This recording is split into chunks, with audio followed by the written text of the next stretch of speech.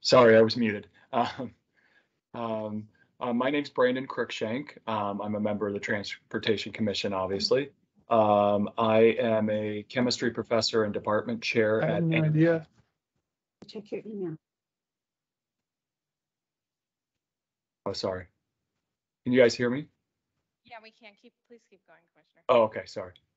Something interrupted. I'm a chemistry professor and department chair at NAU for my full-time job, and I guess that's about it. Thank you. Commissioner DiNardi, I don't think I see you online. If you're here, please let us know. Commissioner Eckhoff. Good afternoon, everybody. Happy to be here. I'm new Commissioner Matt Eckhoff, resident of Flagstaff this round, about 6 years, and about 6 years prior, so 12 years total. Excited to join the commission. My day job, I'm a public health consultant. I run a small business that supports a variety of nonprofits, fund development and program development related to public health practice. And a father of 4 and a proud Flagstaff resident. Happy to be here and provide input and support for the commission. Thank you. Welcome. We are happy to have you. Thank you. Koenig.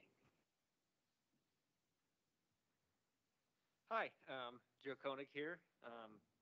My day job, I develop materials for medical devices, and I'm happy to be on the commission. Thank you. Commissioner Mazza. Hi, good afternoon. Erica Mazza, and I am a local Flagstaff resident of going on almost 18 years. And I work with Gentera Enterprises and also to provide grant support to communities around the country. Thank you and welcome also. We have a couple non-voting commission members. Our city traffic engineer. Jeff, would you like to introduce yourself? Hi, I'm Jeff Bauman, and my day job is a city traffic engineer in the city of Flagstaff. And Lieutenant Turley, are you here?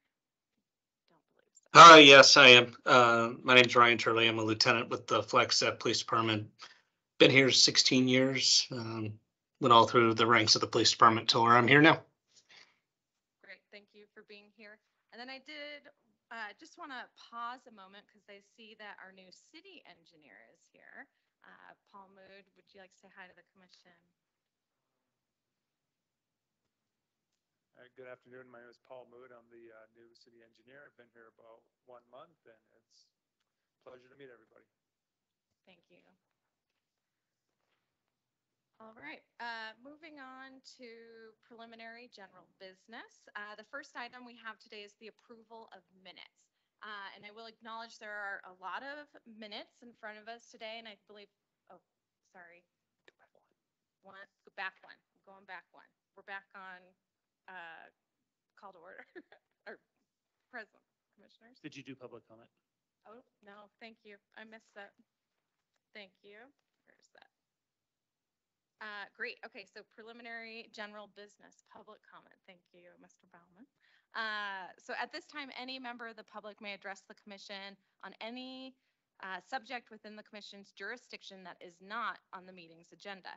The Arizona Open Meeting Law prohibits the commission from discussing or taking action on an item that is not listed on the prepared agenda. Commissioners may, however, respond to criticism made by those addressing the commission, ask staff to review a matter, or ask that a matter be placed on a future agenda. So at this time, is there anyone who would like to bring an item forward to the commission? Yes, I see Councilmember Shimoni. Yeah, thank you, Chair Morley and commissioners. This is Councilmember Shimoni for a couple more days, and then just Adam after that. But I just wanted to welcome all the new commissioners and thank you all for your service. This is one of my favorite commissions to be a part of and witness and support. And I plan to continue that for many years to come, hopefully, but we'll see. But just wanted to welcome you all to today's meeting and thank you all for your service and stepping up, and looking forward to the good and challenging work ahead. Thank you. Thank you, Chair. Yes, thank you, Councilmember. All right, so now moving on to the approval of the minutes. There are a lot of minutes in the packet with us, and I think I'm probably the only commissioner that was present for any of those meetings at this point. Maybe a couple with Commissioner Koenig over here. So with that, we did send to you the Robert's Rules of Orders that you could see that you could feel comfortable voting on the approval of minutes tonight. I will say I have read the minutes and found them to be accurate, but I will pause and see if any commissioners have any questions or corrections or comments on any of the minutes that are in front of you. Okay, seeing none, I will go ahead and make a motion to approve the minutes of February 2nd, 2022, March 2nd, 2022, June 1st, 2022, August 3rd, 2022, September 7th, 2022, and November 2nd, 2022. Is there a second? I'll second. Thank you. Any further discussion? All those in favor? Aye. Aye. Aye. Great. Any opposed? Hearing none, the motion passes. And I do want to pause and say thank you to Dee for all her hard work getting us caught up. And I'm sure there's probably more to come of these, yes. But we very much appreciate getting the written record out so that it's easy for people to follow. So thank you. All right, moving on to new business. The next item is the non-standard artistic crosswalk policy. This is Reed. All right, thank you, Reed. Reed's going to jump into this one, but while he's getting set up, I can give you a little bit of an introduction, though I think it's pretty well spelled out in the agenda. We were asked to put together or take a look at the possibility of non-standard artistic crosswalks as part of a fair item for City Council. Fairs are those future agenda item requests. It's tentatively scheduled for a work session in February with City Council, so we'll talk about this tonight, probably talk about it again at our February meeting to kind of wrap things up before we get to City Council. There's still some internal review, potentially even the Beautification and Public Art Commission wants to take a look at this as well. So you're getting the first look at it tonight. With that, I'll give it to Reed. Thank you. Good afternoon, Traffic Commission. My name's Reed Miller. I'm the Senior Transportation Engineer for the City of Flagstaff. As Jeff just mentioned, I'm going to be going over the draft policy for non-standard artistic crosswalks. It's my understanding that you received the policy via email last Friday. And so I put together a PowerPoint that'll help us walk through the policy and open it up for discussion. So let's get started. Just as a matter of background, the non-standard artistic crosswalks incorporate designs of multicolored treatments between the existing white lines of a marked crosswalk, an existing marked crosswalk. The city has received requests to add artistic features to existing crosswalks over the past several years, we'll say. The requests, however, do not conform to the standard that we abide by, which is the Federal Highway Administration's manual on uniform traffic control devices, which is recognized as the national standard for traffic control. According to FHWA, crosswalk treatments should be subdued colored treatments between the legally marked transverse crosswalk lines that are devoid of retro-reflective properties and do not diminish the effectiveness of a legally required transverse pavement markings used to establish a crosswalk. On the right of this slide, I'm showing at the bottom right a crosswalk that you may recognize from Aspen Street across from Heritage Square. This would adhere to FHWA's requirements. The one on the top slide is what we're proposing to now allow in certain instances and certain applications in Flagstaff. So the purpose of this policy is to allow the installation of non-standard crosswalks while providing requirements for its design and maintenance that do not compromise safety.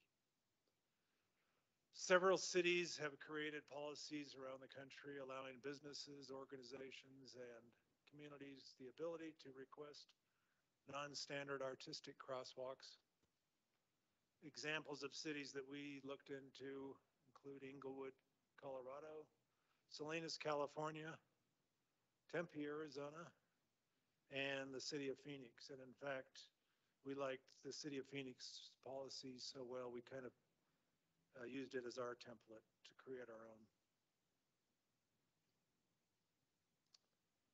So the locations that we're considering, and this is spelled out in the policy, crosswalk must be at a location where there is an existing marked crosswalk and where a vehicle is already required to stop, either due to a traffic signal, a pedestrian hybrid beacon, a PHB, or a stop sign. Further, it should be, the location should be on a street that has lower traffic volumes, widths of no more than 3 lanes, and speed limits of 25 miles per hour.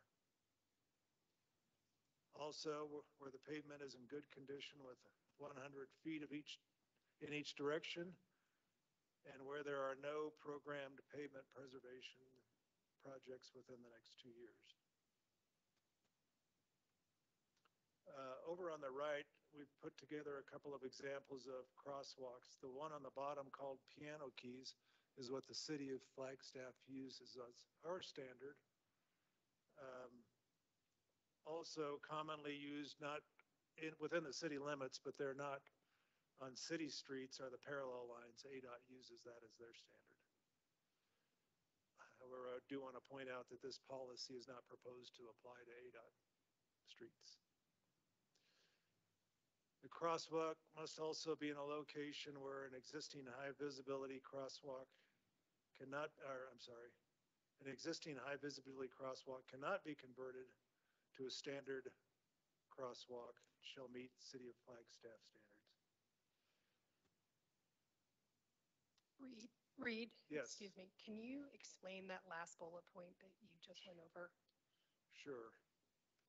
So let's see. Again, this piano key type is what the city of Flagstaff uses our standard. And ADOT uses these parallel lines. What we're saying here in that last bullet is we can't take one of our existing crosswalk markings and convert it to this type. Thank you. Sure. By the way, if anybody has questions throughout this, please interrupt me. I have a question. As a point of clarity, how does the painting of the square at LaRue and Aspen that happened a couple of years ago, how would that fall in with these regulations? I was not involved in the approval process of that, so perhaps Jeff Bauman, our traffic engineer, could tell you. Yeah, so that was certainly a one-off that was met with very mixed results. It was intentionally done with paint so that it wouldn't last very long. It was not in any of the crosswalks, so it also kind of avoided the crosswalk issue. It was a one-off. It wasn't met with a lot of enthusiasm. We've never even talked about doing one of those again. So this policy is covering crosswalks only, not any other kinds of pavement paint. Okay, thanks for that clarification. Yeah, which are generally not. Yeah. So the next slide goes over what we're proposing for our application process. The city will receive or will review the proposed design and perform a field review of the proposed locations. Once the proposed design is conditionally approved by the city, applicant will be notified. The applicant must submit a final design on a scaled plan drawing with dimensions and identify the existing pavement type. And the final design plan and material specifications will be submitted to and receive pre-approval by the city traffic engineer and the city beautification manager. And the applicant shall hire a qualified contractor to obtain the required permits and perform the installation per city engineering standards for pavement markings.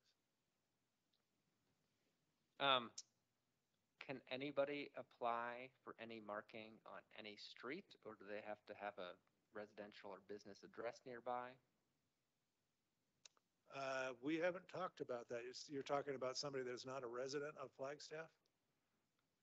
Not necessarily a resident, I guess. Can any resident apply for any crossing, or is this intended for local businesses or residents to, in their own neighborhood? I don't know that we certainly haven't discussed that. I don't know that we would prohibit that, or I don't know why not. Yes. I'll follow up with that because I had a similar question. It seems to go in line with kind of the off-site sign permitting. If a business wants to display an ad for themselves, or, I'm not, is it just artwork, or is it, are we getting into, determining, proper language? And, I'm thinking of the one in DC that, they painted Black Lives Matter all the way down the street, right? So Well, are we looking at it just from an art perspective? Let's see, yeah, I guess, yeah. we do address that later on in another slide, so I think it'll answer your question. Let me know if it doesn't. Okay, let's move on to the next slide.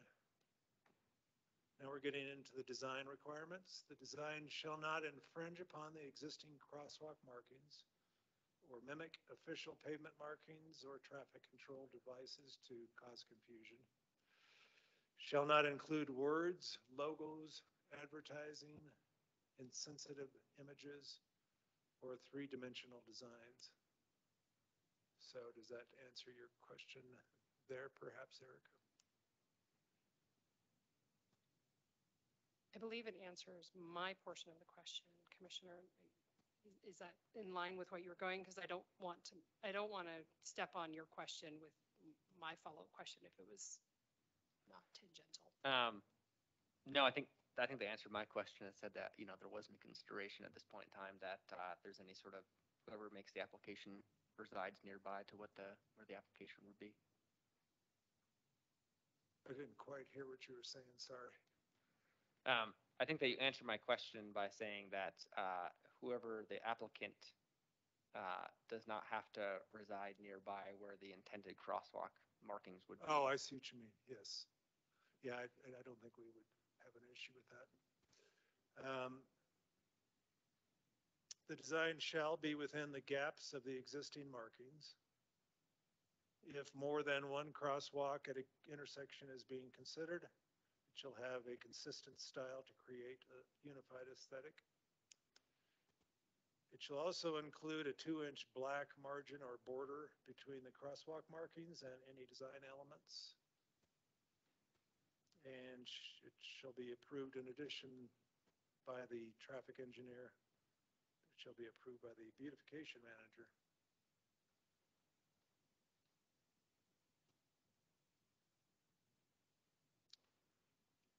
At the approved crosswalk location, the city will add 12-inch parallel markings and refresh the existing crosswalk markings if needed. So this drawing to the right shows these 12-inch parallel markings at the top, kind of so that it'll give a border that our current crosswalk markings do not have. You can also see in this drawing how the 2-inch black borders are to be laid out. The design material shall consist of preformed thermoplastic. The material shall provide a non-slip surface for pedestrians and be non-retroreflective. So our crosswalk markings are retroreflective, and we don't want these to be in conflict with that.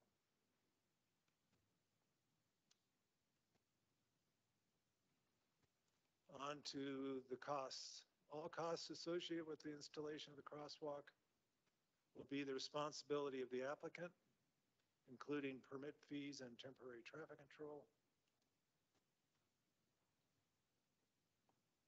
And as far as maintenance goes, the city shall be responsible for the upkeep and maintenance of the existing high visibility crosswalk and the 12-inch parallel lines.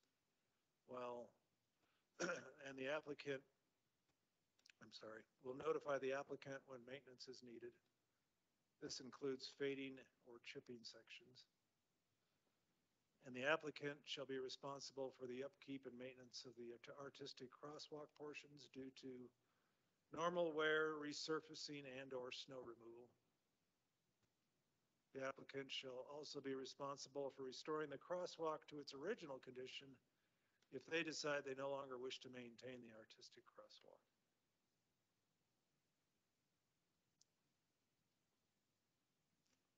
So that's the end of my presentation on the policy. Any questions or discussion items? Thank you, Reed. We will do questions from the commission and then ask if there's any public comment and move on to comments and direction. And this is not an action item. They're seeking feedback tonight with the expectation that it would come back to us again, correct? Yes, okay. So any questions from the commission? Madam Chair, thank you. Clarification. I think, Mr. Bowman, I heard you say this, but one of the items that upon review, it appears that the MUTCD that was cited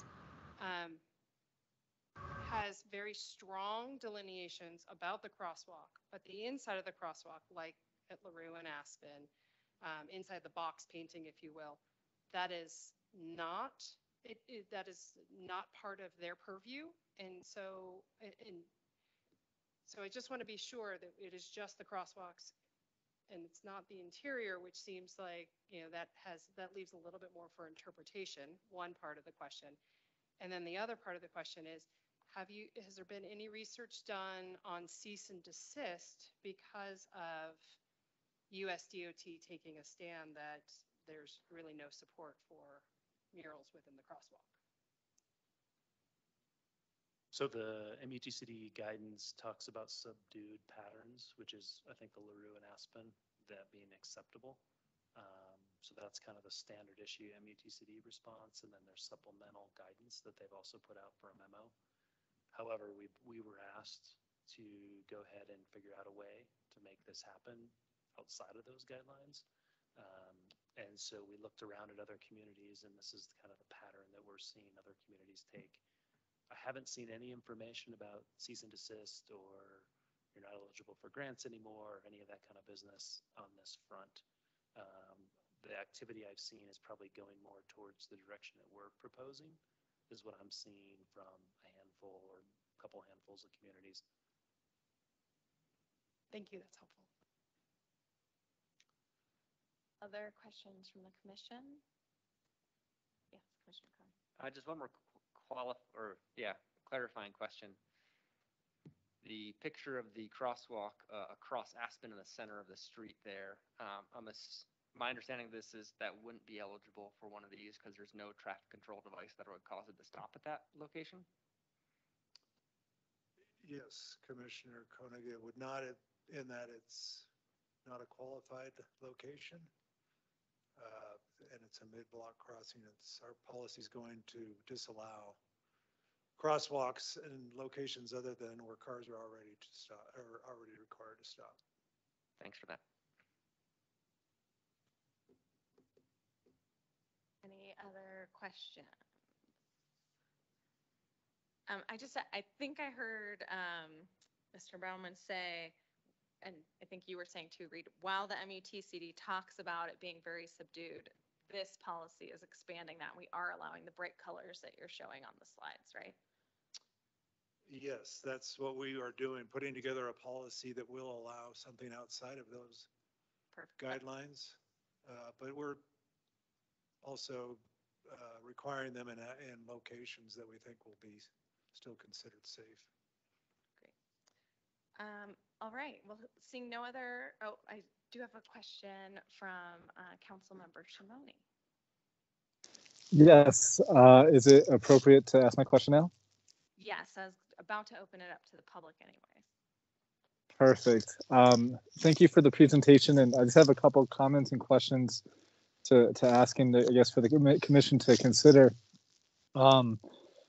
Jeff, can someone speak more to, excuse me, why the crosswalk downtown on Aspen is so I guess not viewed as a good design? I understand that it doesn't qualify in the sense of it being mid-block or car stopped, but is there other reasons why we don't like that design? Thank you. No, there's nothing wrong with the Aspen mid-block crossing. It's perfectly acceptable. We could do it a bunch more times and does meet the MUTCD guidance. Okay, but did you say that staff wasn't in favor of doing more of those? No, that's not. Oh, Not what we said, I don't think. okay, I must have misheard something. That's okay. And then Jeff, my other question is in regards to the Fremont right sizing effort that the Transportation Commission's considering or looking into with staff, of course. Knowing that we're right sizing it from like I think 5 lanes to 3 lanes, would that qualify? But I think I know the answer because it's not an area where cars are stopped. So other than like the cars being stopped, is there another reason why that wouldn't qualify? What was the location? Councilmember Oh, Shimoni, so Fremont right sizing? just to make sure we stay on this agenda item and not the future agenda item, you're specifically talking about whether or not the proposal for a crossing across Fremont with a crosswalk could be an artistic crosswalk. Yes, correct. I'm just wondering if that would qualify or if that would, or I'm just trying to take what, we're hearing and put it into practice and see, what this really means for some of these projects. So the existing crossing on Fremont at the park would qualify for the treatment that we did on Aspen Avenue, mid-block between LaRue and San Francisco. But okay, wonderful. Okay. Sorry, but not what? But you're correct. It would not fall into the policy that we're talking about right now with this agenda item, with the artistic. Right. Crosswalk. It doesn't meet the MUTCD subdued brick pattern or similar. Okay, so I do wonder if there's a way to adjust the policy we're looking at to allow for such types of projects, commissioners. And then lastly, I'll just share that, I just want to raise a question about the 2-year timeline in terms of from like doing repavement or work on a road. I wonder if that's going to be something we regret in terms of creating a limiting factor. And then I'm just glad to see that, a lot of the designs or the ideas behind the designs in terms of being like 25 miles an hour and whatnot seem to be aligned with our Vision Zero plans at the city. So that's really exciting. But that's all I had. Thank you, Chair, and thank you, staff. Thank you, Council Member. Are there other members of the public who wish to comment on this agenda item tonight? If you're online, you can put a Q or C in the chat and I will look for that. All right, seeing none, we will go ahead and move it on to commissioner discussion. So looking for any feedback to staff about how changes or support for the policy. Commissioner Koenig. Yes, thank you very much for that presentation, Reed. My one concern I have is, or one idea I have would be to ask for upfront removal costs. Somebody could apply for one of these and pay to put it in and then move out of town, and then the city is left holding the bag to get rid of it. So I know, yeah, something that might be able to ensure they get removed if they're no longer attractive. Okay, thank you. Thank you. Any other comments from commissioners? Yeah, Commissioner Koenig. So I guess my other question, personally, I guess I don't really like the idea of painting inside the crosswalks, and so is it an option for our commission to decline to support this, or what kind of feedback are you looking for from us?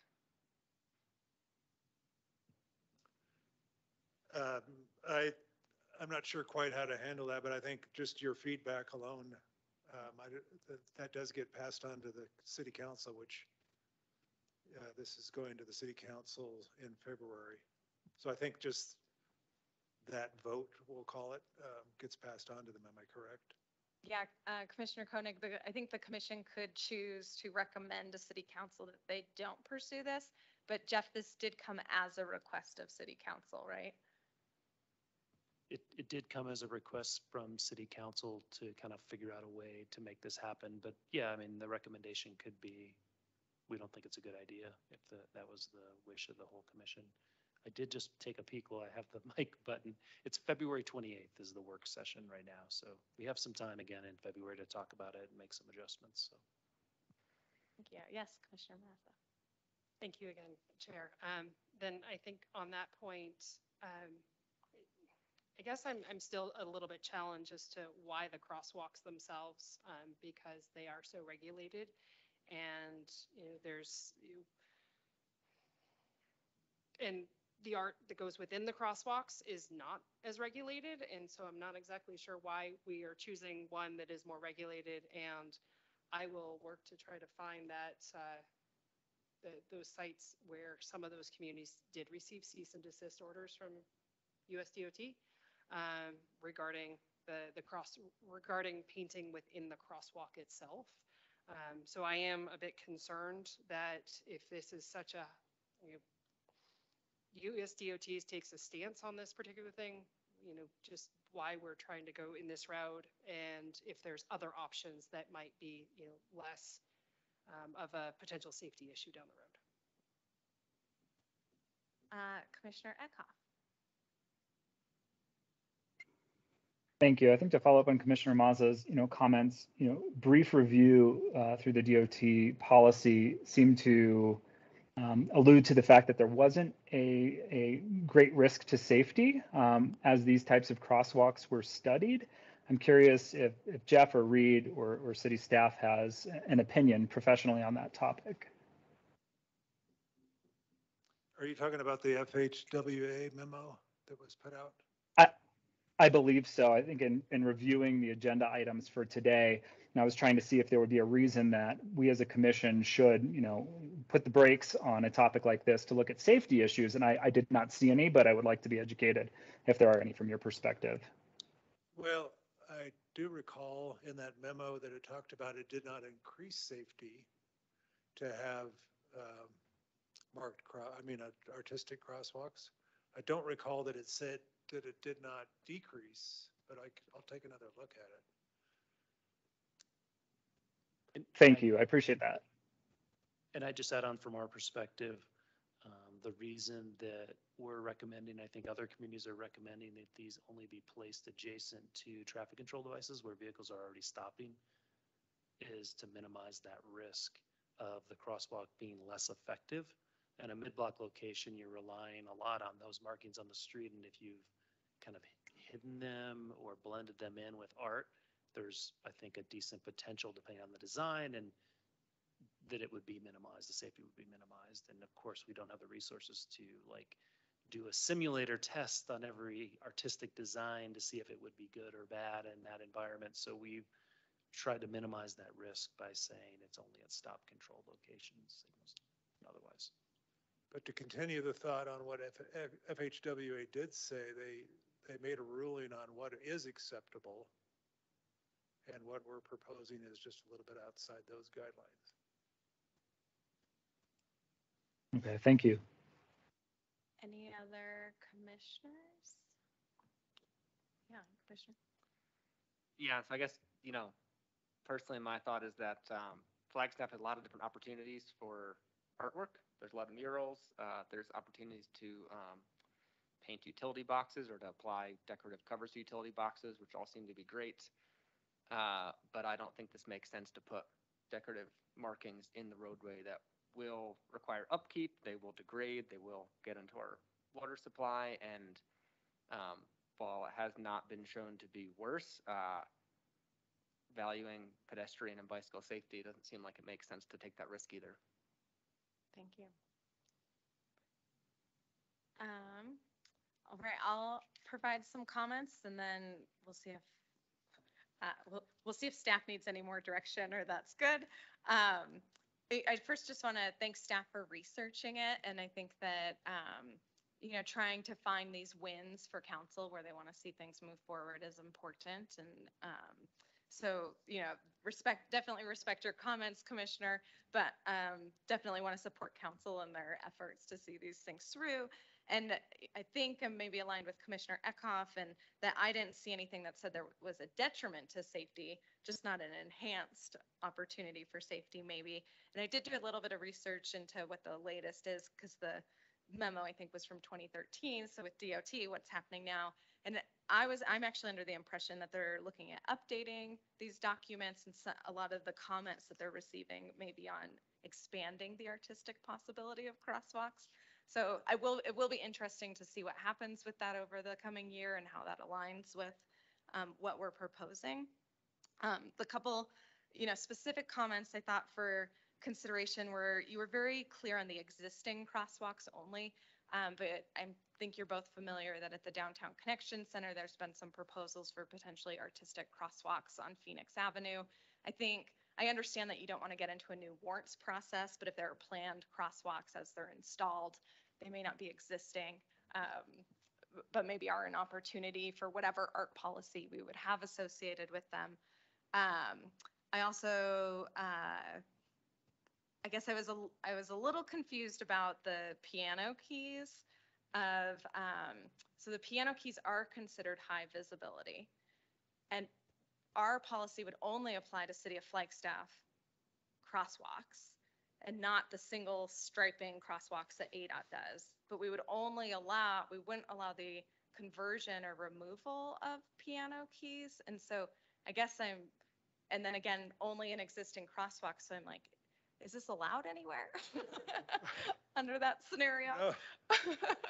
Yes, it would be. It's just that they would work within the existing crosswalk, whether it's a piano key or not. But we wouldn't be converting piano keys to a crosswalk marking that's contrary to City of Flagstaff standards. So this could be done within a piano key, a high visibility piano key crosswalk could become a artistic piano key crosswalk. It just could. Okay, I thought maybe we were like downgrading the high visibility by adding the art. And got it. No. Thank you. Okay. And then, you know, I think maybe to some of Commissioner Maz's points that that we're very confined within the crosswalk. Is there opportunity for art to expand beyond it? I think that that's some things that you're seeing as well. And then there were some pieces about cost, like it can only be 3 lanes. And I guess I go back to there were limitations to how big the art could be, I think, and essentially the policy suggested it was tied to cost. But if that was kind of a confusion. I should have modified that. The limitation of the 3 lanes it wasn't there so that we would reduce cost. It was just pointing out that with the 3 lanes, it would not be as expensive. Okay. My point was, well, if we're not paying for it, do we care what someone else spends on it? And I should probably take that out of there. And then finally, I think that the approval of the Beautification Commission is really important, or not necessarily the commission, but the manager or the commission is really important, because I don't want transportation to be in the middle of whether or not that was a good art design and those political pieces and whether it's an ad or not an ad. And so I would really say, I think all the design features outside of whether or not it's, you know, acceptable from an engineering standard should really be pushed to the approval of the either commission or the manager, whatever that team thinks is the appropriate level. So those would be my comments on that. Yeah, and I think they would totally be in charge of all of that. We would just be checking to make sure it meets our policy. Don't delete that. Any other final questions or comments from any commissioners? All right. Staff, you have the direction you need? Yes. Great. Glad you saw through some conflicting comments there and know where to take it. All right, so number 2 is the residential traffic management program updates.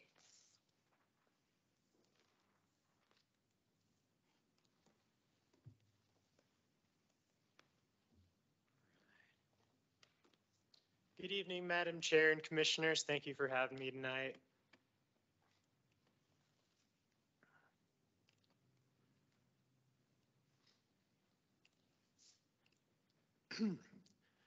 Okay, so tonight we're going to be talking about the Residential Traffic Management Guide update. My name is David Lemke.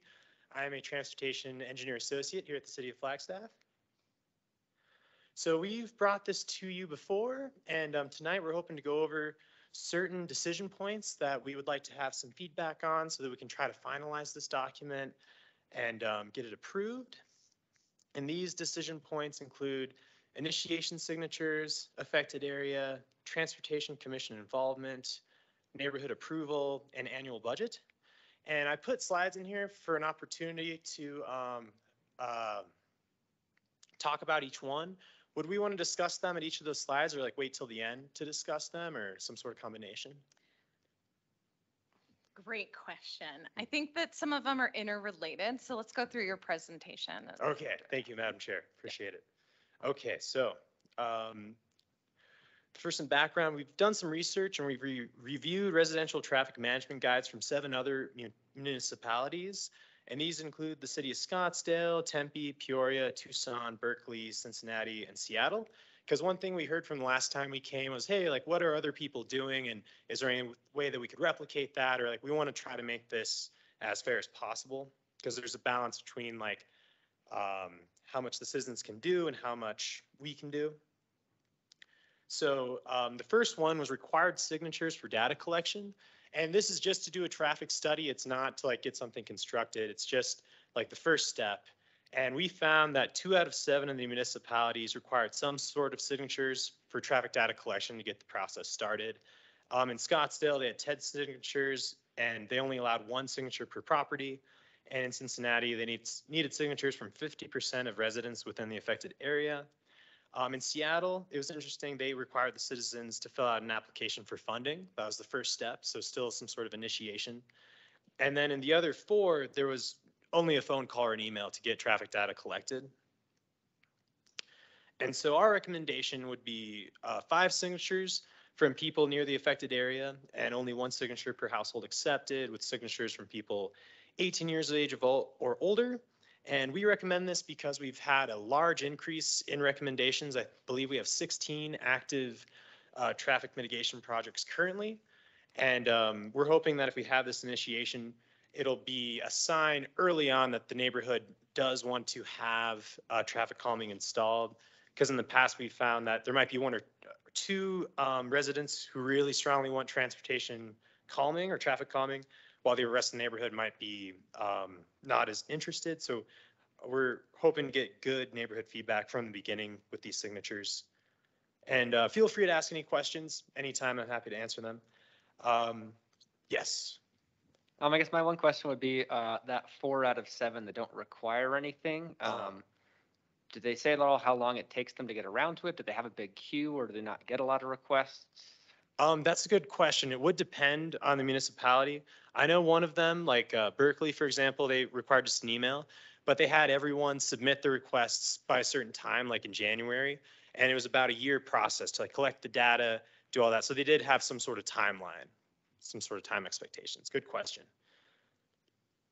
Okay, so now it's determining affected area. This was a big issue, or not issue, but big thing we talked about at the last meeting. And this would be the people who would vote on like what kind of traffic calming would be necessary, or like if the traffic calming would be constructed. And after reviewing the other municipalities, the most common way for determining affected area was internally by staff, like setting these boundaries, and in some cases with input from the community. The size was dependent on the scale of the project. City of Peoria, which has a very extensive traffic mitigation program, they recommended limiting the size from intersection to intersection of the affected area if possible, because it's difficult to achieve consensus with a larger area. Here are some examples. This is City of Peoria, and they require 70%. They do a lot of speed humps. That's the main traffic calming that they create. And as you can see, they typically limit it to 22 to 35 like possible houses to vote from. And in this example, they'd need 16 of 22, same in the other one, 22 of 32, to get these the mitigation installed. This is another example from Scottsdale's, and theirs is larger. They range from 1/4 of a mile by 3/8 of a mile to 3/4 of a mile to 1 mile. So their areas could potentially be much bigger. But as for Flagstaff, we would recommend limiting this boundary size to a max of 35 households, and that larger impacted areas would be beyond the scope of the RTMG and potentially need like larger investment or larger solutions than what we could do as a traffic calming, like in a neighborhood basis. All right, so next is Transportation Commission involvement. 3 out of 7 municipalities required at least one public meeting for the final project approval. The Transportation Commission of Scottsdale had to approve all traffic calming projects before construction. But that was their only meeting. Like at the end, they'd meet, they'd show them what they had, and they would say yes or no. And so our recommendation would be 2 public Transportation Commission meetings, and this is also reflected in that flow chart that I passed out. 1 to choose a temporary strategy, and 1 to approve the final design. Neighborhood approval. So this would be after we've chosen the boundary, deciding, okay, how many people have to be on board to construct the traffic mitigation. All 7 of the municipalities required some form of neighborhood approval, ranging from 50 to 75%. And this was probably the biggest missing piece from our current traffic guide, is we didn't have any kind of approval. It was more just hearing from the neighborhoods and doing the best we could. And we didn't necessarily reach out to a large group and say, okay, do all of you want this? Do all of you not want this? And 2 out of 7 of the municipalities also required 100% approval from residents immediately adjacent to the traffic calming installations. So if you were like within 50 feet or like right next to a speed hump, you would have to be on board, otherwise they wouldn't construct it. So our recommendation, we heard that 70% was very high in our last meeting, and that was our previous recommendation. So we thought 65% might be a good middle ground between 75 and 50. It's a little bit higher, but we do want to make sure that we have the neighborhood approval, and 100% approval from properties immediately adjacent. And this brings us to our annual budgets. All of the municipalities, again, had some form of dedicated funds for traffic calming. City of Peoria had an annual budget of $60,000, Scottsdale $250,000, Berkeley $50,000. And Seattle was really interesting because they had a Your Voice, Your Choice fund. It was like a fund that everyone in the community could vote on. And then after they voted, they'd go and say, oh, like this crosswalk near the library got the most votes. We'll construct that with this money. So it was, but it was like community wide. So it was a lot of people involved in voting. So our recommendation was $50,000 annual budget. We hope to get at least, depending on what the solution would be, if it's radar feedback signs, we could do multiple of those with this. If it's something larger, maybe 2 to 3 substantial traffic calming projects on that budget. In final considerations, we recommend traffic calming efforts be limited to residential, commercial, local, and minor collector roads only. We'd want to avoid working on higher classification roadways like arterials or major collectors, because those have a lot more volume and higher speeds typically. And that is our presentation. Thank you so much, and I'm happy to answer any questions. Thank you, David. And I want to acknowledge that I just recognized that my agenda was out of order and I'm on the wrong number 2. Okay. I was curious. I was like, I don't remember. Yeah. And you were so polite for not correcting me. Yeah. So for those who are here for other agenda items, we will go back to them after this one. So with that, any questions first from the commission?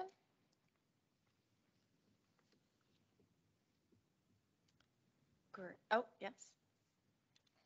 Thank you, Chair. And thank you for bringing this forward. I know that in a past life, this has come up a couple times, and I appreciate the process that is being put in place. Just a real quick question. One of the other communities mentioned property. You had 1 signature per property. And then it looks like ours says household. So I'm thinking of, an apartment complex, multiplex or something like that. So each unit per se would have an ability for a signature. That would count as part of that 35? That is a really good question. From what I've seen in the other ones, they are usually limited to property owners. And as far as apartment complex, I think that's something we'd have to decide if we wanted to do every unit or just whoever owns the apartment complex. I'd have to talk with Jeff and the team to kind of see what makes the most sense, because they haven't specifically said what they do when they deal with that situation in the guides that I found. At least the apartment complex. They do say with HOAs that they'd reach out to the HOA and they'd have them kind of be the vote, like, by themselves. And I appreciate that. And I think, just a little bit of follow-up there would be helpful. Trying to think through some of the places where, it probably doesn't fit with apartment complexes, but, a fourplex, even a duplex that is owned on either side, the condominium component. So I would just make sure that definition is well defined throughout, but I appreciate the whole process that you guys are putting in place here. Gotcha. Commissioner Cruikshank. Thank you, Chair, and thanks, David, for your presentation. My question, and this came up, I think, at our last meeting, was regarding the 65% that you proposed as far as approval. Is that 65% of those in the affected area that actually vote? Or is that 65% of all the residents? And if you don't vote, how is that counted? That is a great question. That'd be 65% from the boundaries that we created. Of those max 35 households, like if it was the max, then there would be 35, but it could be lower, it could be 10 to 15, depending on the area. And if somebody doesn't vote, then that's a no vote? Correct, yeah. Okay. All right, Commissioner Eckhoff. Thank you. I wanted to ask a question about that $50,000 annual budget mark. I was hearing a couple of, automated traffic signs could be a part of that. But it sounds like quite a few traffic calming efforts are in the queue here presently. Should that budget amount be reconsidered based on what we have in the queue and going forward, or is that kind of what we want to get to for a normalized year? I believe the 50,000 would be ideal for a normalized year. As far as addressing the past projects, it would be ideal, I believe, to have a larger budget, but I think for now we were just trying to figure out what the ideal budget would be per year, but I'm not sure if we wanted to ask for more. I can help out a little bit here too. We don't have a dedicated funding source. Most all of our transportation projects are coming from Proposition 419, and it's early in the 20-year program, but it's fairly well defined over 20 years. There's not a lot of flexibility. So even I think we'll be able to find 50,000, but I'm not sure how we're going to do beyond that. I would agree we'd like to have a little bit more money, but 50 from 0 to 50 seems like a good start. So that's our recommendation, but I would agree we have a backlog that's going to take a while to get through at 50,000. Thank you. Appreciate that. Any other questions from the commission? All right, are there any members of the public who would like to speak on this item? Yes, Ms. Stortz. Hi, can you hear me? We can. Great, thanks. I guess one thing that I had a question about was the piece that related to the different classifications of roads, and that some types of road classifications could be eligible for traffic calming and others would not because they received too much traffic. Sorry, I'm not quite sure about the language on that, but just asking if there's more traffic in an area, but it's speeding and affecting safety, then why we would leave that out. And again, not wanting to go to another agenda item, but if Fremont, for example, would qualify under this, or if it would be considered like the classification of a larger road that didn't qualify. Thanks. David, can you speak to any of those questions? Yes, I think I can. I might need help from Jeff, but I guess the first part is that yes, Fremont is a minor collector, so it would still be part of this process. And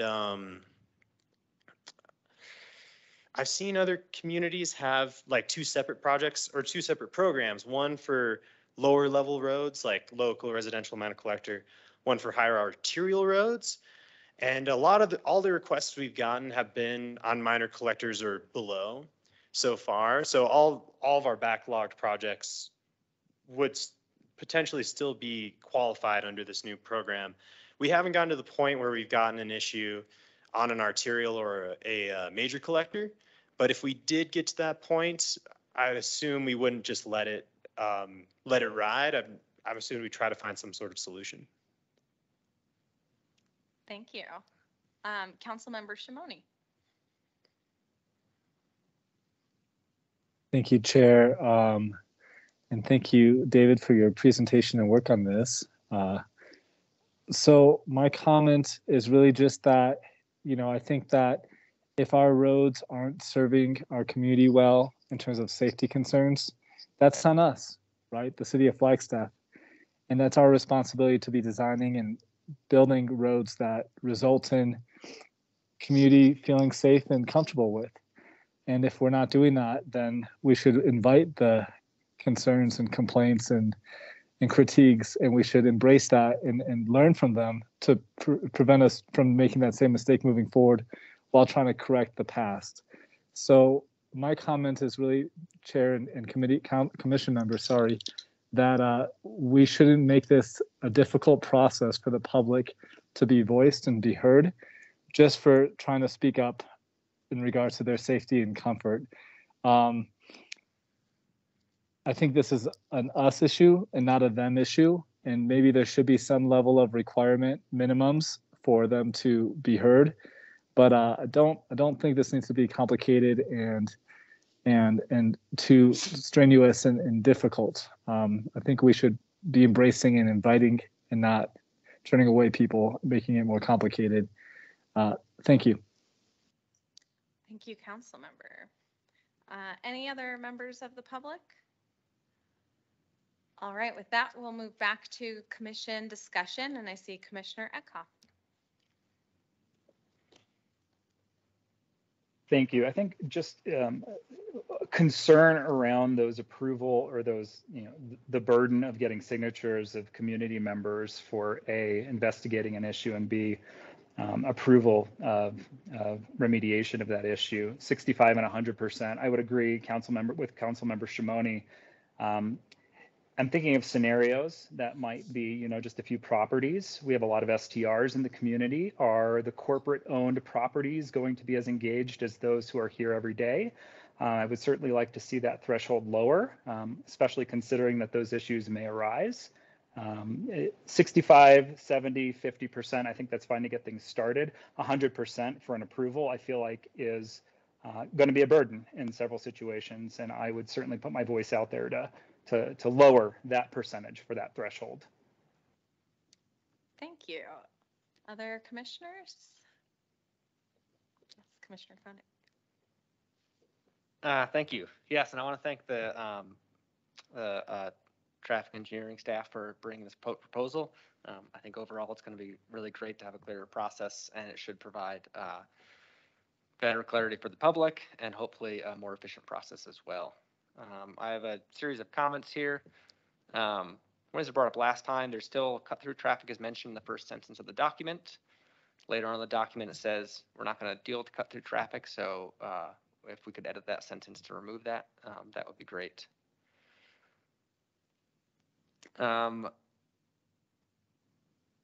Step 3 on your process somewhere in the document, it says it'll happen at the next Transportation Commission meeting. and maybe just add some language there that'll happen in the next available Transportation Commission meeting, or it'll be added to the list of agenda items for future Transportation Commission meetings. You have a series of 8 policies, policies in policy number 8. You say that it will not affect traffic patterns. And I guess I'm just, if we're slowing traffic down and traffic winds up going elsewhere, how are we going to judge if it's not affecting traffic patterns? And is that a realistic expectation of certain streets that it doesn't affect traffic patterns? I think if you look at the Plaza Vieja traffic circles, the goal of that was to affect traffic patterns specifically. So just adding some clarity around that. And I guess, and then I guess my last comment on this is that, it doesn't feel good having this many requests and it taking a long time to address them and deal with them. And it seems like the biggest challenge we have is that we don't have great tools still in our toolbox, and building roundabouts takes time and is expensive, especially with limited budget. I would really like to try and consider speed humps or traffic pillows. They're used in, I know that we've heard in the past that the public works crew has concerns around them, and I don't know if it makes sense to bring them in and have a conversation with them, but some way to start trying them out and figure out what it takes to make them work in our area, I think something like that would help a lot. In a lot of these situations, that might be the best solution, or at least a solution that's easy to try and fast to try, and might help to move through these a little quicker in the future. And so as much as getting this process clear is great, I also want to make sure we don't lose sight of the fact that we need some more solutions, and that might be a good solution. Thank you for that. Thank you. Yeah, thank you. Other commissioners? All right, I had a similar comment, I think, to Commissioner Eckhoff, but I have a specific idea around a resolution for it, because I agree. I think we want to make sure that there's I think the goal is to make sure there's community buy-in to the project. But I worry about the implementation of that, and 70% being high. And I think that would be I think survey companies strive to get like 40% responses from people sometimes. And I just worry about the complicated nature, disputes over, is it an apartment complex? Is it a property owner? Is it the renter living in the house? Just so many questions around that. My suggestion is that we increase the threshold on step 1 to even get the process started and get staff engaged on it, so that a higher number than 5 need to have interest in exploring. And I think that also respects staff time, so that way, you and a couple buddies can't get together and send transportation staff on a 2-year quest to find a traffic calming measure that works for you. But then I would even propose that we just remove step 4. If you had a higher bar at step 1, I think then, to council member Shimoni's point, and then we've determined that there is an issue, then we just work towards resolving it, rather than putting it back into, the debate of whether or not the community wants it. So those would be my particular recommendations. I know we're trying to get to approval and adoption, and potential adoption was on the agenda. I don't know if other I definitely hear some edits from Commissioner Koenig, and then I think, still some debate over this item about how the survey would work, or maybe a potential change there. I guess I'm looking to staff a little to say, are those easy cleanups that if the commission's in agreement with them, we make a motion tonight, or would you rather go back, clean it up one more time and bring it back to us in February for a final? That's a good question. I might look to Jeff for this one. The plan was to get some clear guidance tonight on some of these items. So I might ask if we could go back through a couple of the slides where we had questions and make sure we have consensus. And then our plan was I may have agendized it wrong, but we didn't want adoption tonight. We did want to come back one more time for adoption, knowing we would have a little bit of comment tonight. So I would propose that we just bounce back through a couple of the questions. and Through make the sure 5 we're- items. Okay. Yeah, make sure we're on the same page on all these so that we can edit and we will catch that cut through one. I know you told us last time. Yeah. Okay. Does Let's that do work? That work for you? Yep. Okay. Yeah, I just want to put a comment in there around the percentages. I realize that the complication of people of non-resident owners makes it really challenging. I do think it's important to have some sort of consensus around the properties that are directly impacted. You know, we've had before commission people who are experiencing, who live directly next to some of the things that they're experiencing in university and how it impacts their day-to-day life and experience. And so, while we can change that, well, I'd be open to changing that 65%, you know, that 100% agreement, maybe change the language from property owner to resident with some kind of thing about how they've lived there for 6 months or something, or within the past 6 months, would help to get around that. Or property owner if it's a full-time resident. But I think it's important for the people that are living there that we have we get their buy-in to put stuff in front of their house. Thank you. Do other commissioners want to weigh in on, this was one of the particular questions, I think, number 4, neighborhood approval. Other commissioners have thoughts on how to move forward with this one?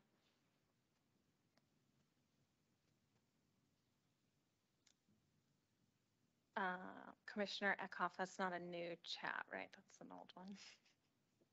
That's all right.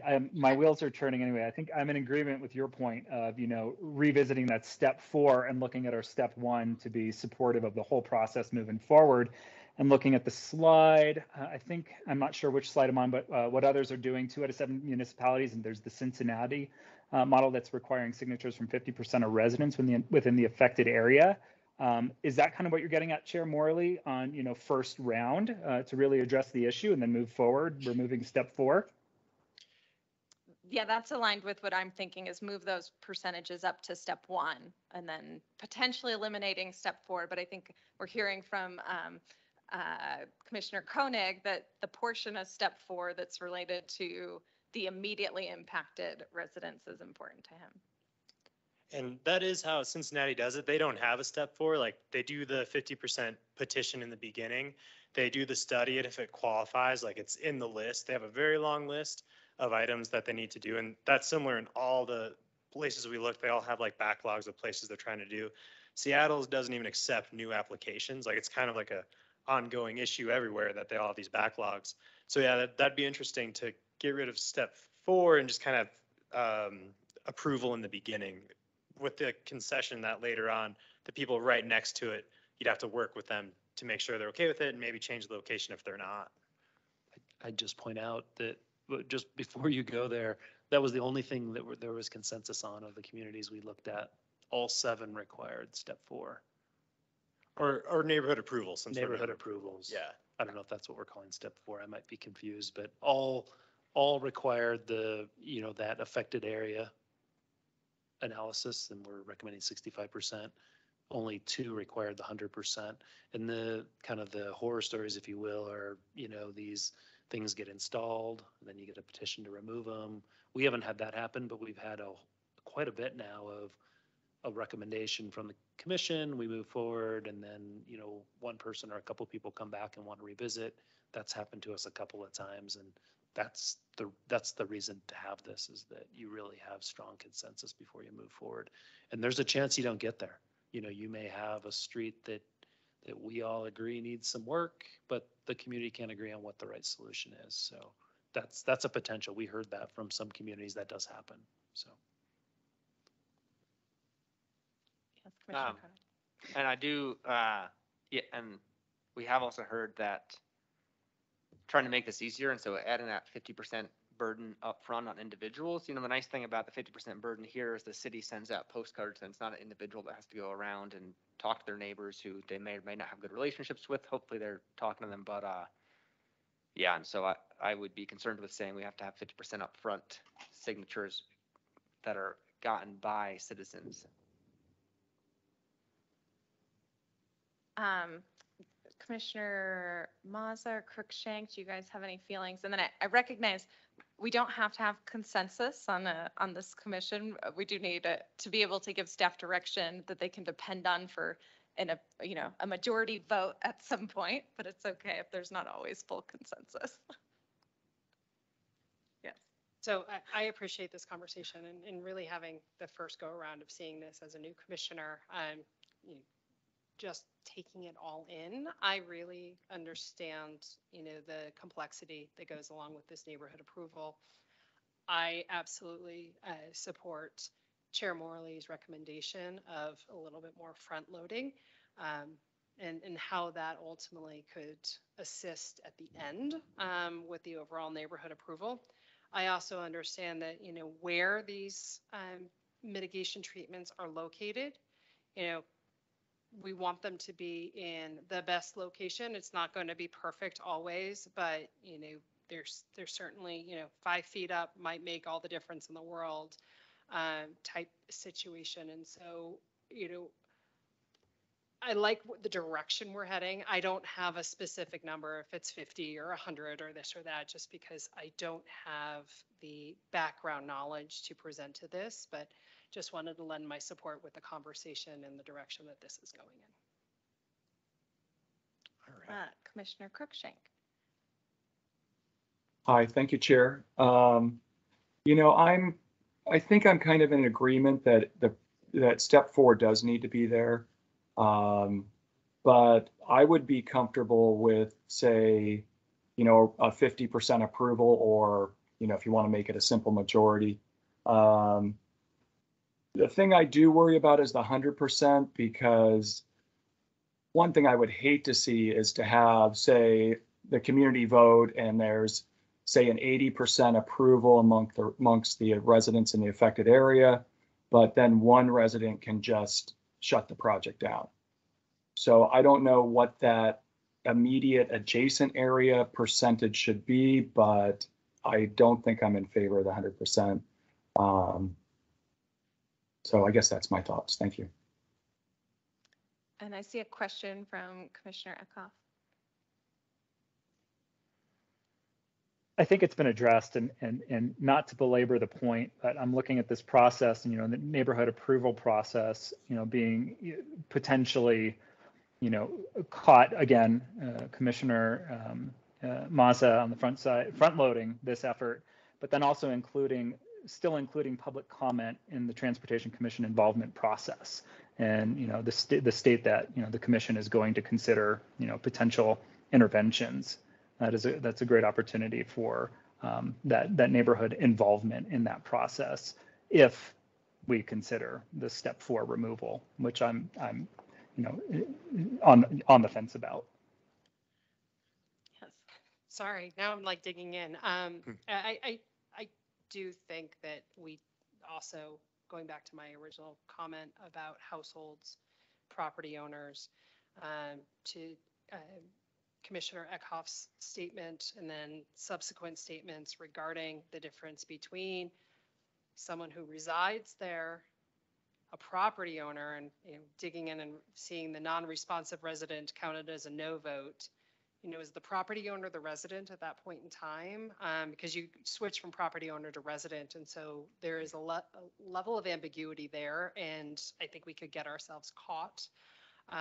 But knowing that we do have several absentee landlords around the city, who might not respond to something like this, I don't want it to fall on deaf ears and have the traffic mitigation not go forward because we don't hit that threshold, to Commissioner Cruikshank's point as well.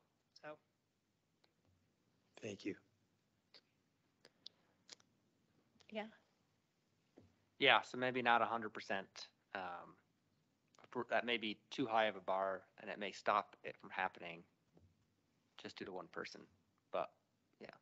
And what we've seen other places do, like Peoria, for example, they state, like, in their voting system, like they vote later on in the process, but it says, like, by voting yes, you're acknowledging that you could have traffic calming near your home.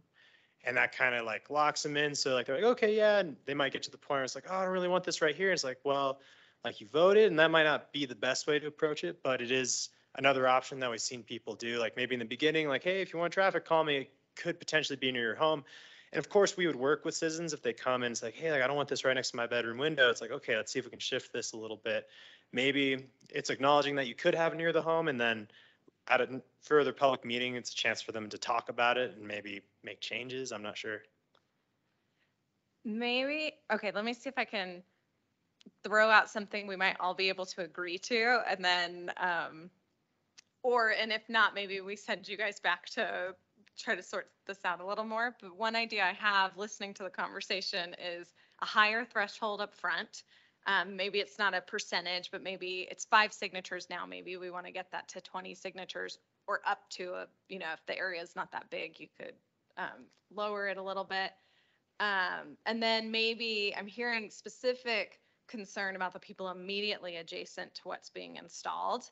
And so once you get the broad neighborhood approval with the signatures to explore it, then there's maybe it's a majority of the immediately adjacent neighbors support it, and it's really just a 51%. That way you're not having a minority shut a project down if there's the overall support. Is that an idea that the commission could maybe get behind to try to meet part way? Yes. Before I answer that, Yeah. just one quick question. I mean, we can revisit this after a year and see how this played out. Is that correct? I mean, is that something that we also could make a recommendation on? We want this to go forward. We want to mitigate the barriers to allow these, traffic calming requests and then also implementation to go forward. And so I would love to also hear feedback from those who submitted applications as to how they saw the application process unfold and see if there's other places as well. Is that something that we could also kind of add to the mix? Yeah, reviewing in a year. Yeah, I mean, through the discussion, but I mean, everything that you've said, Chair Morley, I would like to see and get behind. I support that process. I think that's a great idea. What do you think, Jeff? As far as reviewing the document like yearly? Yeah, and there's no timing on getting this approved or done. I mean, we want to get it done as quick as possible, but if you can't quite get there tonight or need a little more time to think about it, that's okay. We don't have to adopt at the next meeting. I mean, I know, we've been through this a couple of meetings, but we are each time digging in deeper and a little bit more, so it's good. That's what we want to do. But I just want to let you know there's not really pressure to get this done tonight. And we do have a lot of feedback even now that we can work on, like update this and come back even stronger at the next meeting. But I'm also very happy to go through the rest of the slides and get more feedback. Okay. Any other thoughts from commissioners? Commissioner Eckhoff? If it didn't come across in my comment earlier, I would like to see the staff recommendation annual budget increased. I don't know if anybody else agrees with that. $50,000 seems low. If we can be aspirational there, great. If we land back at 50, okay, but let's try for higher. Thank you for that reminder. I concur. I think we can also maybe edit the letter coming later tonight if we need to.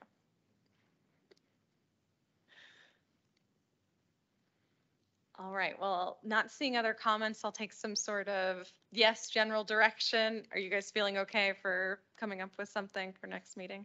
I think so. I think I have ample edits and feedback to be able to create something new, and I really appreciate it. All of the feedback is really great. I know there were 5 questions for us. Do we need to go through any of the others? Do you have, to Jeff's point? I'm going to go to the overview. Do you need more direction on affected area or commission involvement? I would say the last one, if we could, would be commission involvement. Like, I know we talked about 2 meetings. Is that something you think we should still do, or would you want to lean towards like 1 meeting to approve it at the end? Or I just kind of wanted to see what your thoughts were there. I'll provide a little context for the commission. So typically in the past, when the matrix was filled out, at that point, staff has brought us the matrix to confirm that we want to move forward. Then they've tried the thing out and then brought it back to us again for a final yes on approval. And I think that's what's mimicked here in front of us. So that it is aligned with the way the Transportation Commission has had it. I think there was some discussion at the last meeting from commissioners about trying to get the commission out of the weeds of some of the design pieces. And so some discussion about whether or not we should, really be looking at design or just giving the blessing to move forward to staff. If anyone has, that's the history, if anyone has any strong feelings. Commissioner Koenig. Not strong feelings, but I think the way it's currently laid out in the flow chart is good.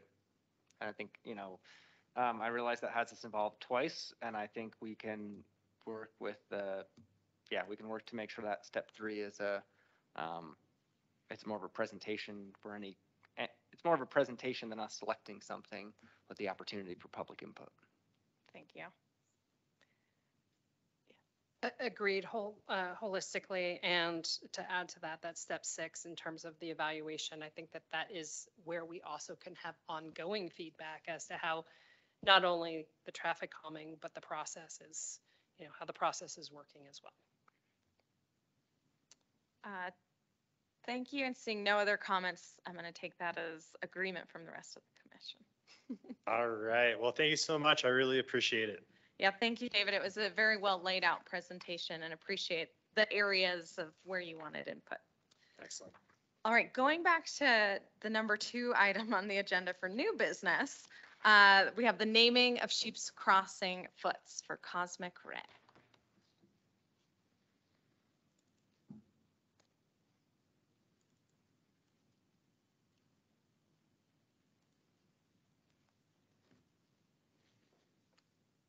Chair Morley, members of the commission, my name is Martin Entz. I'm the multimodal transportation planner for the city. And this item is a request to name the tunnel along the Sheep Crossing FUTS trail in memory of Cosmic Ray Brutti. A little bit of background. And I'll skip ahead. We're looking for a recommendation from this group to the city council as part of the process.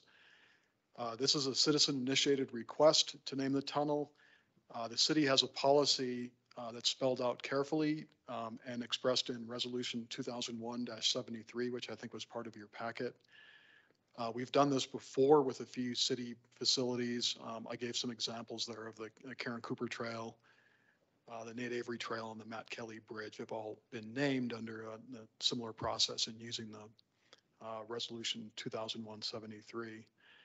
Just in really general terms, the process includes getting a formal request from citizens or residents. It's submitted to the city manager. They indicate what they want to happen and provide some justification for it. That request is reviewed by the appropriate city commissions. I'll go into who that is in just a few slides. They make a recommendation to the city council, who makes a final determination on the naming. And all along the way, in conjunction with that process, we do public outreach to make sure that all of our residents and citizens have an opportunity to provide their thoughts on the proposal. So here's the review schedule and the commissions and committees that are involved in this process. Bike Advisory reviewed it on November 3rd at the regular meeting. They recommended approval of the renaming to this commission. Pedestrian Advisory Committee will review it at their meeting tomorrow night. So you do not have the benefit at the moment of their deliberations and recommendation. Transportation Commission is tonight, and then we'll take it finally to the Parks and Rec Commission on December 19th. We anticipate going to City Council sometime in January, but we don't have a firm date for that set. In terms of the community outreach, the individuals who initiated the request have already provided a petition with 150 signatures on it. Once we received the request, we opened a survey on the Flagstaff Community Forum, which just closed last weekend. We received 362 responses. 92.5% were in favor of the naming, which leaves 7.5% who expressed some concerns. They generally were in regard to potentially naming a different facility, like an entire trail versus a tunnel. And there were a number of comments that expressed concerns about the sheep history of the tunnel and making sure that that is kept intact as well. I'll just speak to that last concern just for a moment. We've been communicating with the city's beautification program about how we might successfully do both, which means name the tunnel for Cosmic Ray and include some information about the sheep history of that tunnel. And I should probably take a step back and just explain what that is. When Interstate 17 was built in the 1950s, they included these two tunnels intentionally for sheep to be able to get underneath the new highway, because there were sheep herding ranches on the east side of the highway, and they have seasonal movement from winter to summer, from low elevation to high elevation, and so they needed a way to get really very large herds of sheep underneath the interstate safely. A little bit, this is the criteria is taken from Ordinance 2001-73. This lists the naming criteria if something is named after an individual. I'll skip the first few bullet points, but go down to the fourth one, which talks about the individual being deceased for a minimum of 2 years. That condition has been met in this case. A little bit about Cosmic Ray. Many of you may be familiar with him. His birth name was Raymond J. Brutti. He was born in 1946. He moved here in 1979 and worked as a mechanic at the original Cosmic Cycles. Sometime around then, he adopted the Cosmic Ray moniker, and shortly thereafter, he published Fat Tire Tales and Trails, which was one of the original mountain biking guides for Flagstaff in Arizona. He passed on October 2nd, 2020 at the age of 74. I listed here kind of staff's recommendation or opinion regarding the justification for it. I think it largely relates to his publishing of the book Fat Tire Tales and Trails. Like I said, that was one of the original mountain biking books. At the time it was published, 1988, mountain biking was really a brand new sport. That guidebook has become iconic. It's still popular today. I'm guessing a lot of us have a copy, some version of it on our shelves someplace and have referred to it. In essence, it helped put Flagstaff on the map as a destination for not only mountain biking, but hiking as well. The bottom bullet point lists a few other things, ways that Ray contributed to the biking community and the biking ethos here in Flagstaff.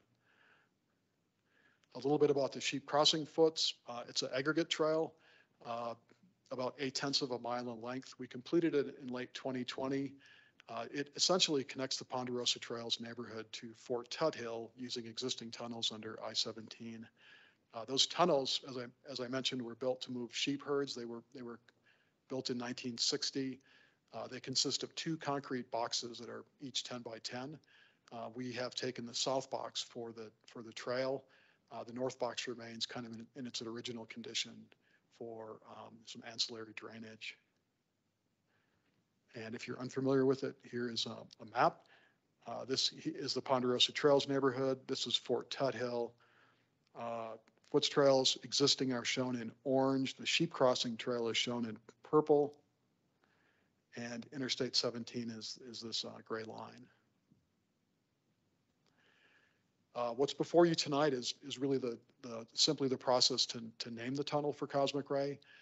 The individuals who initiated the process are looking into how to do something permanent in the way of a memorial or a work of art at that location, and that really is a separate process which is ongoing, and we're working with the beautification programs to help with that. And that is the conclusion of my presentation. I will note that the 2 individuals are present tonight. Teo Mellis is in the room, and Kay Pfeiffer is with us online. With your permission, I would ask them to maybe say a few words on what they've worked on. Yes, please. Yeah, come on up.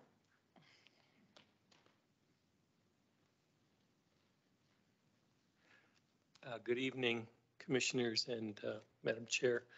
My name is Teo Mellis. I live at 112 North Aztec Street. I've been a resident here since 1981. First as a student, later employed and gainfully employed. I knew Cosmic Ray for almost 40 years. And he passed away rather suddenly and unexpectedly. He'd generally been in really good health, and we were commonly riding together because we're bicyclists, both in Europe and here in Flagstaff, frequently watching the construction and renewal of this sheep crossing tunnel. He died early in October of 2020, just before the tunnel was open for business. And that was unfortunate because Ray tended to really kind of like riding through pedestrian bicycle tunnels and making noise. And he had a childlike side to him, as you can imagine. We both do. After he passed away, I rode through the tunnel for the first time after it was opened to the public, and just Kay, who's with us also, after he passed away, said, you know, I'd really like to initiate some sort of a memorial for our friend Ray. And I said, well, have you been out to the new tunnel? She hadn't. We went out there on and on. That was over 2 years ago. So Ray was also involved in innovating other types of guides, this one for Grand Canyon South Rim visitors who might come and look at all the great monuments of the canyon but not have a clue what they were looking at. So he was in the process of generating this guide, which talks about first ascent of people who've actually climbed those features. And so even though he was age 74, he was still active. He was publishing, he was upgrading and revising his guides. He had a new version of a guide for the Phoenix metro area hiking guide, things like that. So he's missed, I think, by a lot of people. We had a memorial for Ray. Everybody who signed the proposal and, you know, said, well, we should do something for Ray, and they thought that was a great idea. I really commend the city, especially Martin, for posting the citizen survey, and I thought it was well received. And I also wanted to say that we had signatures sent to me from Europe by people who knew Ray, who thought this would be appropriate, who don't even live here. So I'll defer to Kay if she wants. She's actually the proposer. But I thank you for your time and consideration for this possible memorial. And the artwork that Martin talked about, I specifically want to mention that some people said, well, perhaps we should name a more central feature in the city for Raymond Brutti that more people would see. But this one has a great potential for mural art because of its size and its nature, and the fact that I believe it leads into a beautiful park, which we all enjoy, Fort Tuthill. And perhaps in the future, with further development within the city, it will become more of a central feature of the city rather than something that's sort of on the periphery. So thank you for your attention. Oh, thank you so much. Kay, would you like to say a couple words? Yeah, I just wanted to thank Martin for all the effort that he's put into this project as well. And I read a lot of the comments regarding the survey, and they're notable. But I'm impressed with the number of people who've actually responded to the survey as well as comment on it. I've known Ray for as longer than Teo has. We became friends through outdoor activity. He's taken on my family as his family, as well as we've taken on his family as our family. So we've been very close. So upon his death, I suggested the possibility, as Teo mentioned, of having some sort of a memorial. I think he was an inspiration to the community as far as especially the outdoor community for biking and outdoor activities. And he oftentimes, I mean, I think it was noted previously that the cause of his death, he had stopped at an underpass and got off his bike and slipped on the concrete in the underpass, cleaning up a mess that other people had left there. And he slipped and he cut himself. He hurt himself, and that was what eventually turned to sepsis, which was ultimately his demise. He died of sepsis as a result of those injuries. But he was an inspiration as far as meeting people and being a help to the community.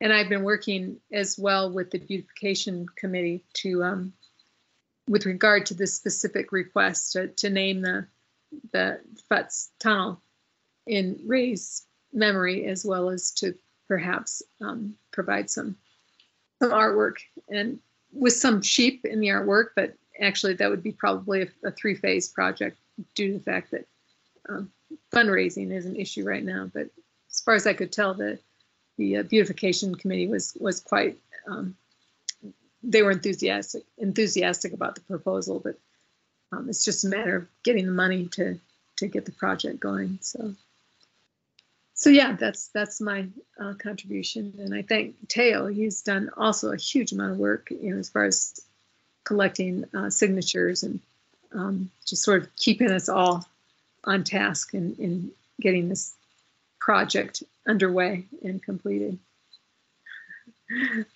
Yeah, thank you. And for both of you on behalf of the commission, I think we're all sorry for your loss. Are there any questions from commissioners? Seeing none, are there any members of the public here to speak on this item? Also seeing none. I'll open it up for commissioner discussion, or if somebody, I think we are looking for action, right? Yes, to make a recommendation to council on the naming of the crossing. Commissioner Mazza. Thank you, Chair, and thank you both for your insight to this, because looking at Martin's presentation, it spurred a question for me, was why a tunnel at the outskirt of town? Why not a full trail? And can we preserve some of that sheep crossing history, because that was new and good information, and an interesting part of our history as well. So thank you both for providing me with enough insight as to why this location. And I was really moved and got goosebumps. He was such an instrumental figure in actually us moving to Flagstaff. So, and we have broken the spine of that book more times than I can think of. So I now understand better as to why this location. I support this wholeheartedly. The only recommendation I have is that as we move forward with the Beautification Commission, I believe is the right one, love to also get the community's understanding as to this sheep crossing as well, and the history of its original intention. I think that that's important to not lose as well. So I'm in support. Thank you. Yes, go ahead. I guess I have one question, and I realize they're two separate, the artwork versus the naming, but typically when we name something like this, do we put a plaque there to describe that, or would that be covered in the beautification, where that would be a separate thing to explain to people what the naming is? Commissioner, in the past, it's kind of varied. I'll give you the three examples that we brought up. For the Karen Cooper Trail, we put a couple of benches and a plaque that for a memorial toward the north end of the trail. For the Matt Kelly Bridge, we put the two kind of rock obelisks at either end with a plaque with a name in it. And for the Nate Avery Trail, it's really acknowledged in the kind of that triptych sign at the entrance to Buffalo Park. All three of those were kind of city efforts. In the case of the first two, not grand gestures. They were reasonably small, and for the third one, a lot of that was related to Buffalo Park and some improvements as well. So we really, to really answer your question, really don't have a precedent.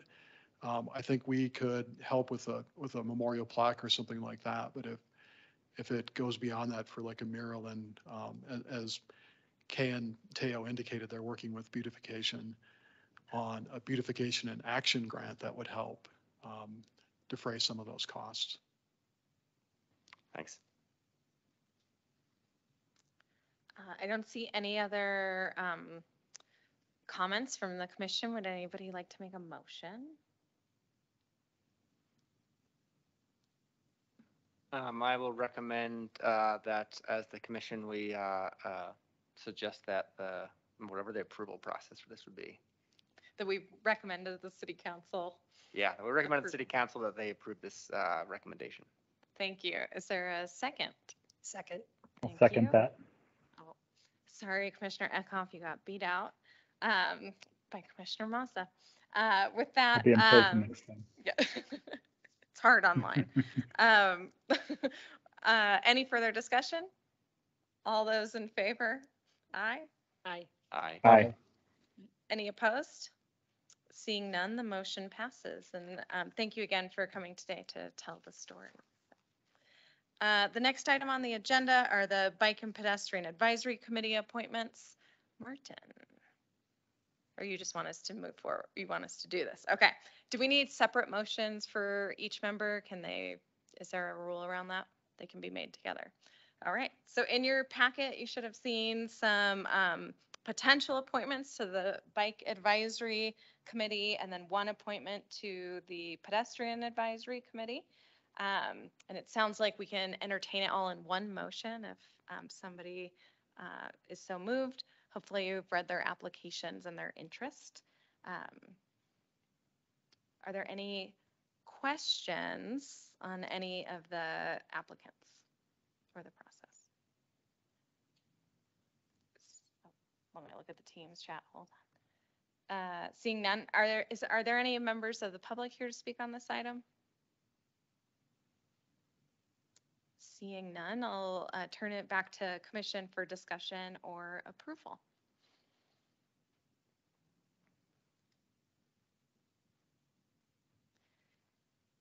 Does anybody need help remembering the names? I have, yes. Madam Chair, I'd like to make a motion, and I'd like to make a motion to follow the lead on the appointments and reappointments as noted in the staff packet for the 2 Pedestrian Advisory Committee members, Matt McGrath, Ron Norton, and the Bicycle Advisory Committee member, Valerie, and please help me with her last name. Pyatt. Pyatt. Thank you. Thank you. Is there a second?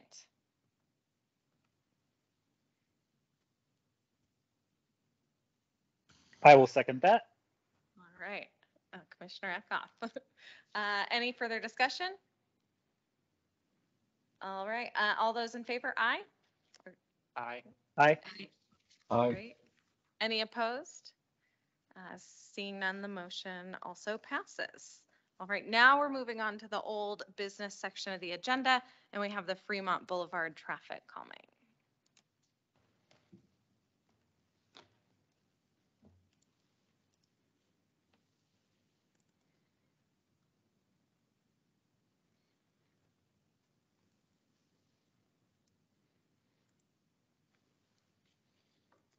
Thank you, Chair Morley, members of the commission. This item is, our intent here is to give you a couple of ideas and options for engaging the neighborhood regarding doing coming up with some options for traffic calming along Fremont Boulevard.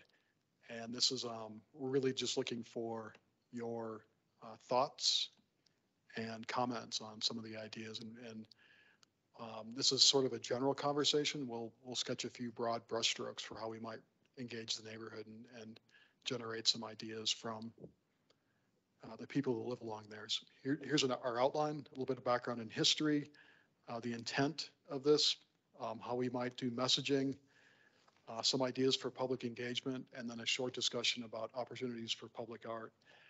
And before we get started in kind of earnest, I just want to make a couple of points about the process. One is that it feels like it's somewhat important to establish a few parameters in these discussions based on funding and feasibility. For example, we could come up with an idea of building a pedestrian overpass over Fremont, but nobody has the money for that. So is it really productive to have that as one of our options?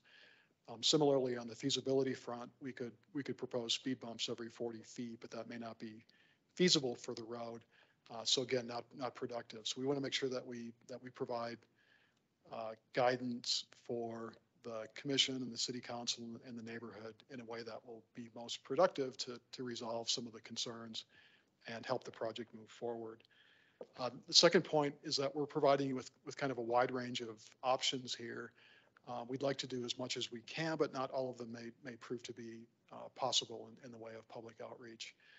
So as we go through them, if you have any thoughts or about which ones seem to be most important or the things that we want to make sure that we hit, please let us know. And then the last one is kind of generally about community engagement. And typically community engagement goes as far as is always limited by funding and staff resources. And in other words, we do as much as we can with the resources, the time, and the staff that we have available. I don't think there's a clear and bright line that we know that we've crossed to hit a threshold for enough community engagement. So we'll do the best we can, but please understand that there are some limitations in the way of resources as we move forward. So with that, just a real quick history. The neighborhood did bring some concerns to the city's attention about speeding along Fremont. In response, we collected data in 2021 for speeds and volumes. A couple of potential options were presented at the Transportation Commission, and the neighborhood expressed some concerns about some of those options. So we're kind of at a point in the process where we're going back to the neighborhood and working with them to come up with potentially other options for solving their concerns.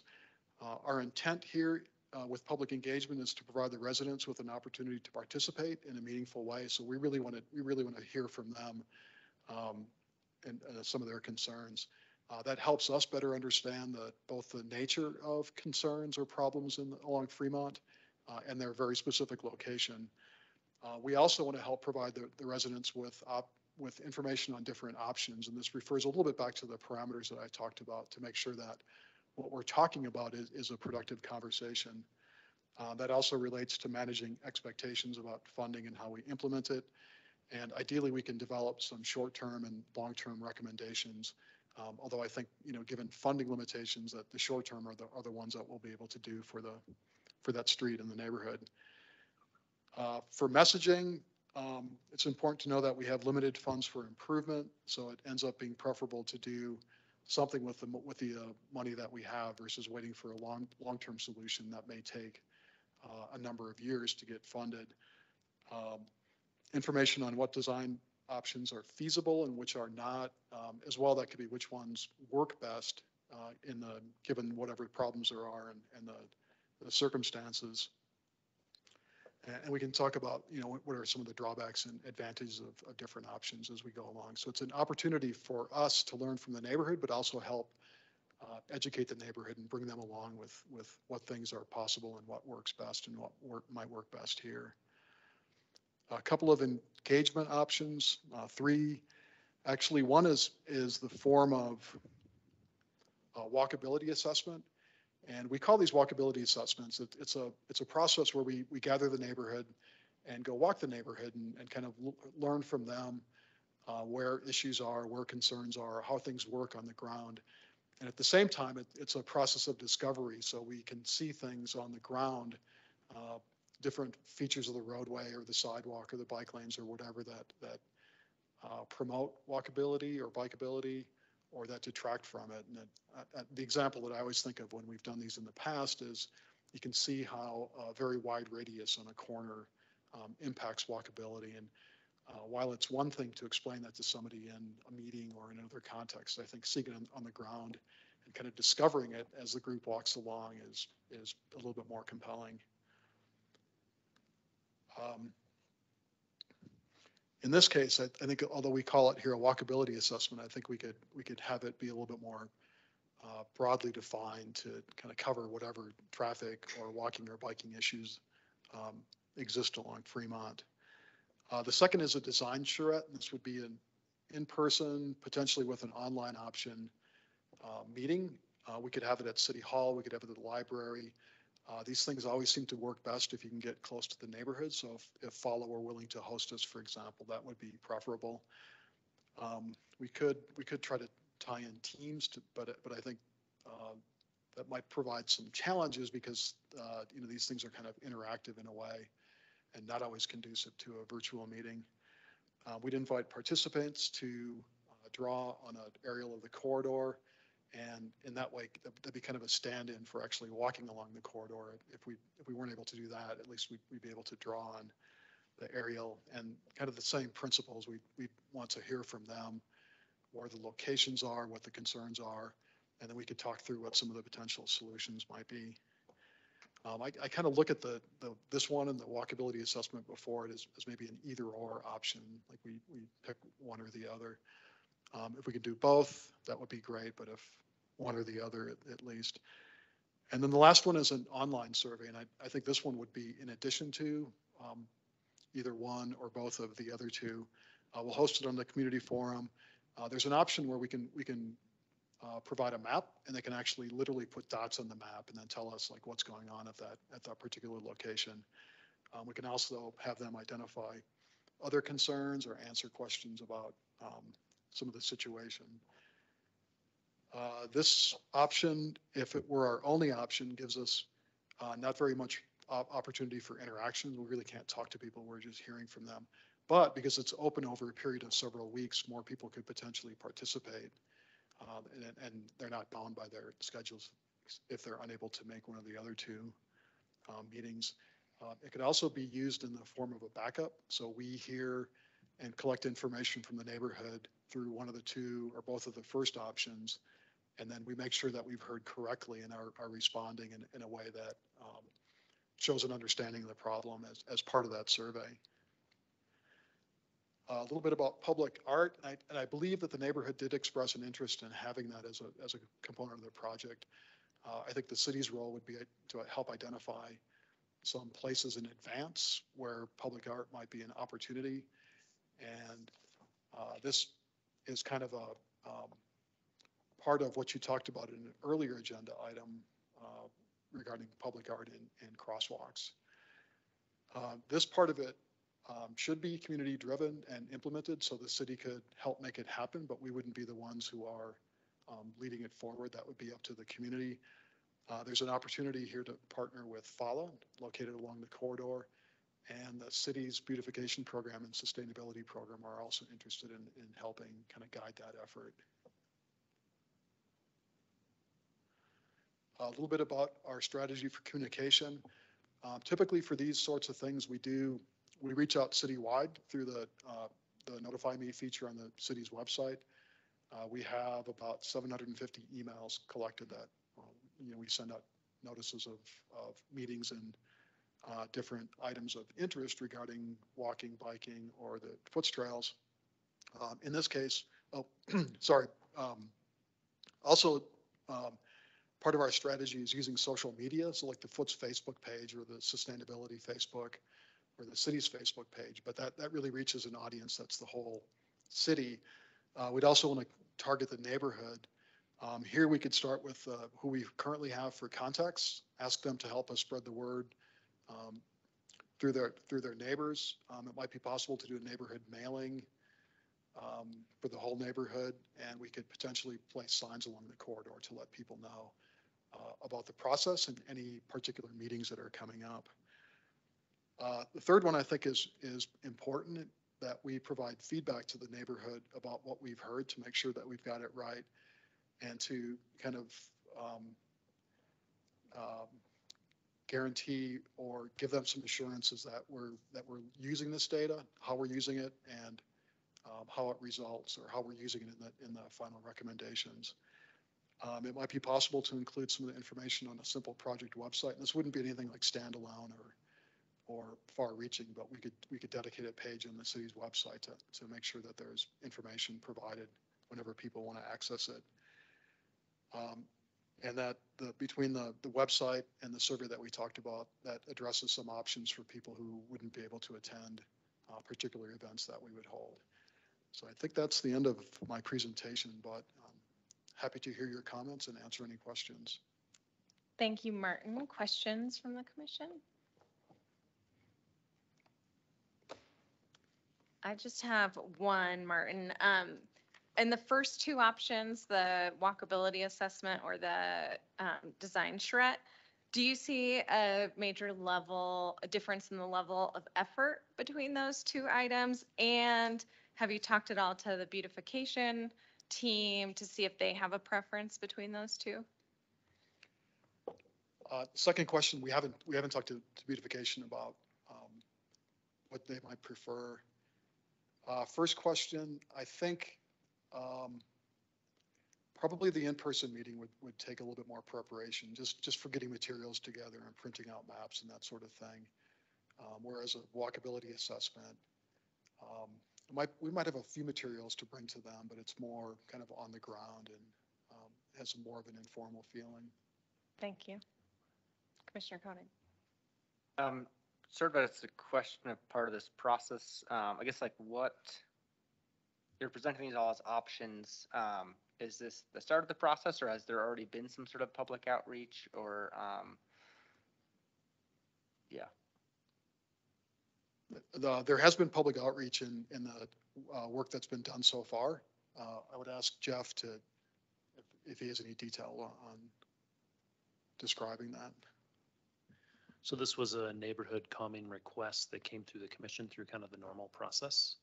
And as we progressed with, so I think it said February, the commission kind of heard this item for the last time and recommended restriping the street. Of course, Fremont's super wide. So we came up with a striping plan and try to fill up all the pavement with stuff, you know, super wide bike lanes and all that stuff. And we put an image of that in a weekly report or a monthly report to city council, and some neighbors saw it and said, oh, we don't like this at all, and came to city council and said, hey, we want you to rethink this or start over, however you want to say that. And I think several of those people are here tonight. They're going to want to talk. But so we said, okay, let's see what we could come up with, staff driven, that doesn't cost, you know, consultant time, obviously like staff time, but we can manage that for the most part. So that's what we're kind of offering as far as background. Sorry, yeah, this is kind of predated you, I think, on the commission, probably most everybody. So yeah, that's a little extra background. Thanks. I think I was actually at that meeting. I just was trying to clarify if there'd already been meetings or not, and so that was helpful. Thanks. I don't see any other questions from the commission, so I will open it for public comment. If you're a member of the public that wants to speak on this item, if you could put a C or a Q in the chat, that would be fantastic. I don't see anyone present in the room. So we'll start with Sasha Schwartz. Hi, everyone. Thank you so much for putting this item on the agenda and the opportunity to discuss and engage in this process. You know, I think I speak on behalf of a lot of neighbors when I say that we really very much do want to see action to reduce speeding and increase pedestrian and cycling comfort on Fremont. I don't want to leave folks with the impression that we want to throw everything out the window. But I think at a minimum, we want the opportunity to refine the design that was shown in the city manager's report. We've sent feedback on things like lane widths, the location of bike lanes, things like that. So I think we're here, we're ready to work with you guys. We're really excited about that. And I really appreciate the strategy that's been proposed today. I think from my perspective, the walkability assessment or the opportunity to get out together would be really great, so that we can all be just looking and pointing at the same thing so that you can see what's going on and what we care about, and from others as well. But I appreciate the whole range of options and would be excited about any of them. I think I also speak for a number of neighbors when I say that we're here to help. My background's in facilitation, so if you needed help with outreach or making maps or any of those pieces, I think we're here really in the hope of working together. And that, you know, you have folks that really care about this and want to help Flagstaff. So, you know, I think that would be like maybe my vote is getting out and walking together so you guys can really understand what we're seeing, but be excited about all of the options and even just sort of the reflection of our feedback on the restriping plan. Thank you. Thank you. Audrey Cruz.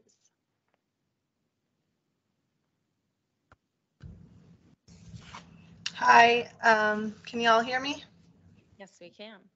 Great. Thank you so much for inviting us to comment tonight. And I just want to say thank you so much to the city staff members who went back and put together this presentation. I really appreciated seeing the creative options.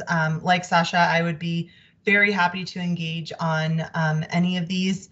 I am a resident within the townhomes behind Follow there, and the traffic on Fremont like directly impacts me and my family. And so I also think the walkability assessment would be really welcome, and I would be happy to be one of those people that helps, you know, do the word of mouth as you talked about the communication strategy here.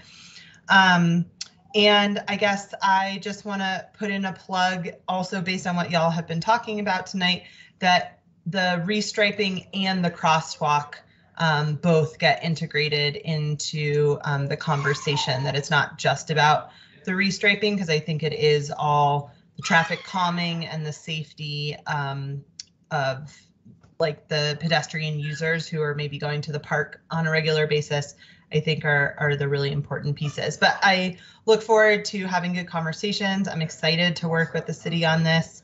And I am really glad that there's this option to look at refining that restriping proposal that we saw a little while ago. So thank you so much for doing this, and I'm in great support of this community engagement. Thank you. Scott Crincala, hope I said that right. Yeah, perfect. Good evening again. Thanks everybody for bringing this to the meeting. Again, kind of reflect a lot of the points that Sasha and Audrey brought up, just regarding really making sure that if we approach this project, that we kind of have a good foundation for it, for what it's going to look like. Obviously, taking into account that this is a potentially dangerous street. As a new father who lives on the west side of the neighborhood, we cross Fremont at least once or twice a day when we're going to the park. And so, again, just making sure that this prioritizes having, the ability for crosswalks. I really like the idea for the community engagement, having different models, different ideas for this, and really getting the community involved in that process. And then also doing a walkability just to see what it looks like, on the ground. It's hard to kind of see on a map what the nature of some of these corners are, and that, they can be potentially blind, especially with traffic moving pretty fast. So again, happy to be involved with this process, and just making sure that when we do it, we do it right. Thank you. Thank you. Any other members of the public wish to speak on this item? Kyle Doherty. Hi, Kate. Thanks for letting me speak here. I just wanted to voice my support for an opportunity to walk with a representative of the city in the areas where I perceive trouble. And I wanted to just point out that there's certain periods of the day when it's most problematic. And I think targeting 4 p.m. to 5:30 is sort of the most informative time period during a weekday when you could do that kind of work. So yeah, I support that kind of on the ground engagement, and then maybe effort to sort of process as a group later on. Doesn't have to be in real time, but I think there was sort of a online process proposed earlier where people could draw on maps or whatever to clarify after having carefully considered things. Yeah, but I generally support refining a plan for calming measures, specifically around Cheshire Park. And I'm excited about any other opportunities we might have to put in crosswalks or stop signs that could make life easier for us as parents here. Thank you. Thank you. Libby Stortz. Hi, can you, I'm not sure if this is working, is it? I hope. It's working, we can hear you. Super, okay. I'm a grandmother of a preschooler, and I live about 3 blocks from the park, and my grandchild and her family live about the same, maybe less. So of course I'm very concerned about how fast the traffic is on there. I really appreciate that you're all working with us and trying to make this be improved. I guess a few thoughts that I have. I think narrowing the traffic lanes is very important. I think the pedestrian crossing issue is very important at both sides of the playground. And the traffic that's at Fala when it's time to drop off or pick up kids just adds to the problem of speeding traffic on this. Really, there's not that many people who need to be going down Fremont, and certainly not at that speed. It's with that passing. So I think the walkability would be super as a way to address this. And I also think that with the question about beautification, that it would be really a shame not to include Fala in trying to help with beautification. After all, it's a school all about art. So I'd like it to be safer. I'm a bike rider also, and I also walk a lot. And so, yeah, I really appreciate all your efforts to try to help us with this problem. So thank you. Thank you. Julie Kinkle. Good evening, everyone. Thank you so much for putting all the work into this that you have and having this item on the agenda. I feel honored to be able to speak and provide some comment. And really, I'm just echoing what I also live in Cheshire, what my neighbors have said. As a parent, I do usually cross Fremont twice every day. And I think it would be super to have a walkability assessment. And as Kyle pointed out earlier, I think it would be crucial to have that during the busiest times, like 4 to 5:30. Another point I'd like to make is that most of the people in Cheshire live on the west side of that park.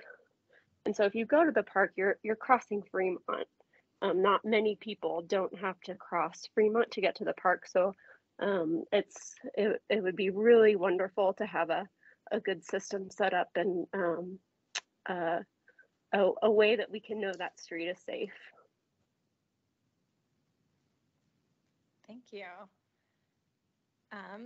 That is all I see for public comment. So I'll go ahead and close public comment and open it for commissioner discussion. Are there any members of the commission? Oh, sorry, we're gonna hold on and do one more public comment, guys. Thank you. I had a comment actually in the last agenda too, under old business, but it pertains to this as well. Again, I live on Aztec Street downtown, which is kind of an unusual street in my opinion. I've lived there for over 30 years. It may be the only street in town that has 2 dead ends. It kind of, the southern part of North Aztec kind of ends at the Francis Short Pond and is access for parking for the ballparks as well as part of the FUTS trail. And of course, northern North Aztec ends in a neighborhood in a cul-de-sac.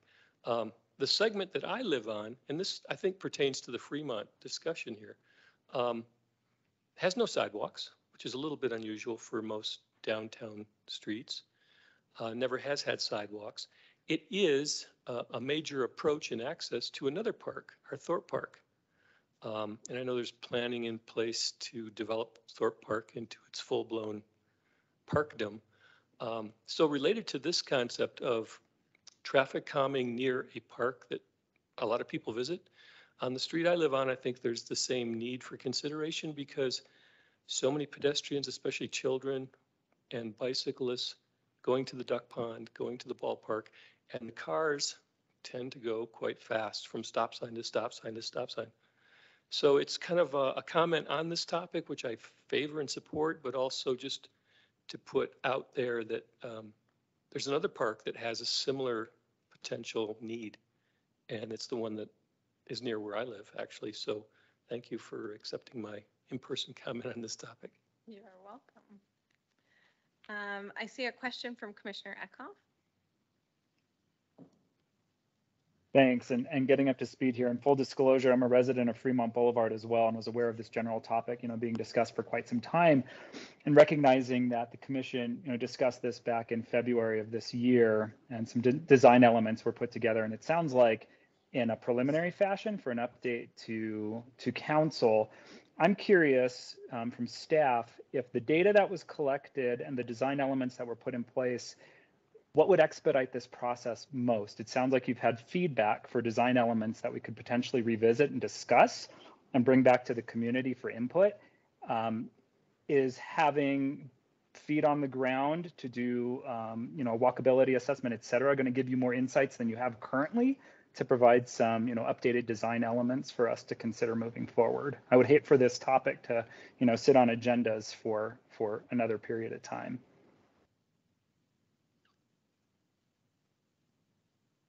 I think I can take this one. I mean, I don't know that we have an option at this point that doesn't involve more time on the calendar with this. It sounds like I don't want to jump ahead on you, but it sounds like walkability is the interest. So, getting that scheduled, figuring out the community feedback, and then how that can be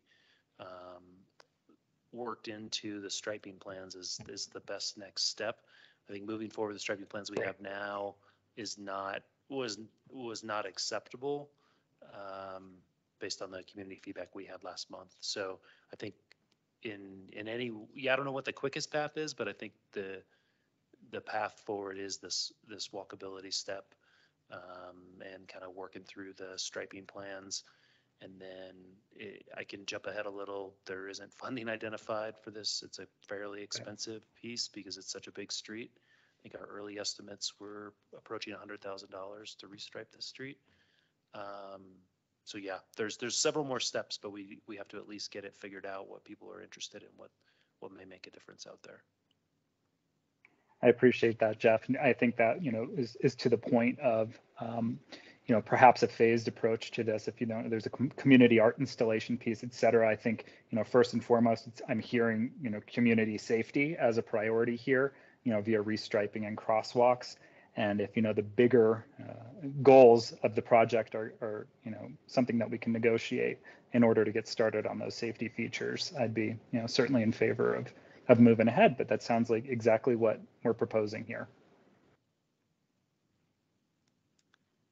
Other commission comments?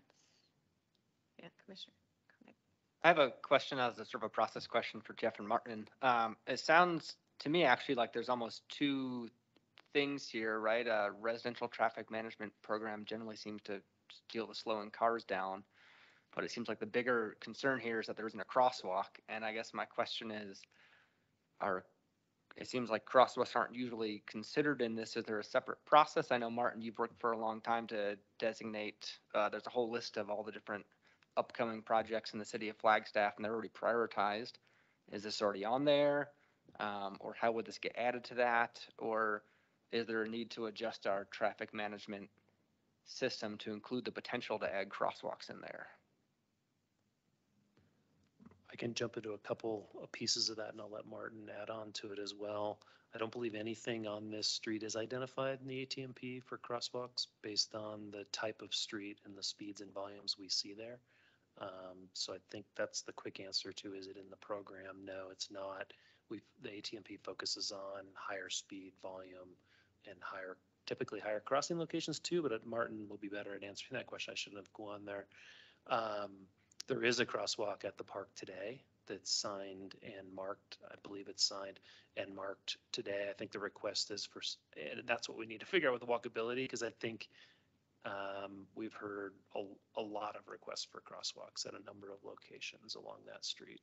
So I think part of the walkability focus will be, how are the priorities? Is it a safe, the priority of the walking, is it safe with visibility and all those types of things? I'll let Martin go from here because this is definitely more in his wheelhouse than mine. Commissioner, yes, what Jeff said is correct. We did not have any specific locations identified along here for crossings. We were typically focused on enhanced crossings along busier streets. I think there is a potential. We do have money generally identified for different forms of bike lane striping, including converting existing bike lanes to buffered bike lanes. I don't know offhand if the street was included as a potential buffered bike lane, but that might be a potential source of some money for the restriping.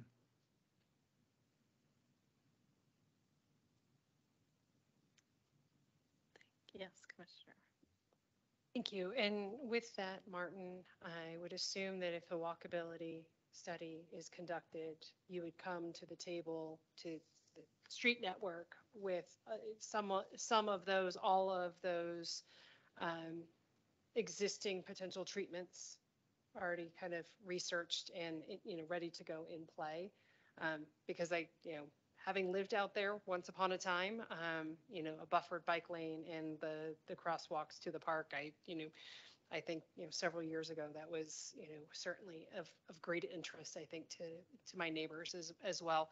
But I appreciate everyone who came forward tonight and brought comments and, really are interested in taking the walkability, with city staff so that they can really point out, and then allows us to really understand, is there some duplicity there? Is there some opportunities to, kind of commingle and, really kind of, pay attention to the treatments that, are best suited for the concerns that they have. I'll just echo that I'm excited about the solutions I see in front of us, and that excited about the proposal for the community engagement and having a community that wants to engage at this level, versus I think some of the others that we've seen where they just want solutions. This feels like a unique opportunity, and the fall opportunity feels unique. I think I'm hearing support from both staff in terms of level of effort and people online that the walkability assessment seems to be like the right way to go. Is there additional direction that you need from the commission at this time? Thank you. No. All right. Yes, Commissioner Koenig. I mean, so just as a discussion like, it seems like trying to think about, how would we do things differently in the future? This seems like a situation that sort of followed this. We did this, we had a public meeting, we selected a traffic calming strategy. I think a road diet sounded really excited, and then something fell apart. And so just trying to think among ourselves around what happened there and how do we avoid this in the future? And because or was it just the communication that, seeing the striping and assuming that was going to be the only thing that happened, whereas, city staff was probably focused on, hey, we can stripe this, let's get this done, and then see how this works, and then kind of what's the next step. And so, just trying to figure out how to make this work smoother in the future. We are too. We are too. I mean, there was a draft drawing that went out, so it wasn't done. That didn't help the situation. It's a massive street, so unless we remove some asphalt, things are going to be wide. And so that was, I know, some of the concern. Oh, the driving lane's too wide. We could certainly change it a foot or whatever. That's not a big deal. That input. I think there's been some input on bike lane positioning on one side or the other of parked cars. I think we have some we'll talk about that with walkability, but I know that was a concern. And then, this one has a whole nother element of looking for art, which isn't really part of neighborhood traffic calming typically. Crosswalks really they're not going to change speeds, but so it's a different kind of animal. So this ended up having kind of three components. And you're right, we jumped into what we know too well. And Martin, thankfully, is helping us kind of be more well-rounded. I'll add, I think it relates to what I drafted in the letter for funding. I told Jeff, I was like, I don't know, make changes. This was me just spitballing based on what I feel like the commission has heard over the last 2 years.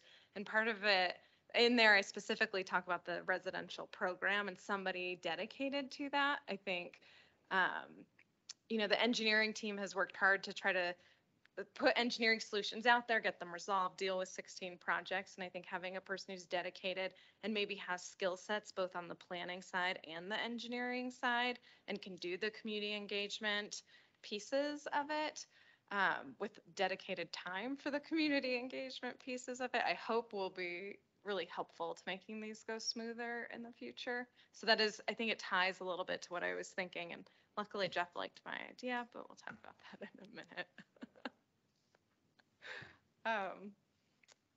Okay, I think I don't see any other comments from the commission. So we'll go ahead and close this item. If it's okay with you, Jeff, and I believe it is, I think we'll table the role of the Transportation Commission. I would suggest the commissioners read it, look at it, especially if you're new. It's been a little bit of an ongoing discussion about are we fulfilling the goals and or should we modify what the commission should be doing? We'll bring it back in the future when we have time to have a more robust discussion around that. So moving on to section 4, concluding general business. We have reports in our packets from the bike and ped advisory committees.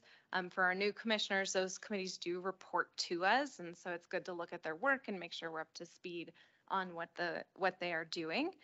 Martin, is there anything you wanted to specifically point out from those, or just reference the committees? Just in a very general sense, Chair Morley, we're transitioning from working on the active transportation master plan to implementing the active transportation master plan now that it has been approved. That's excellent news. It's really exciting. A whole new set of tasks. Yeah. Good luck to the committees.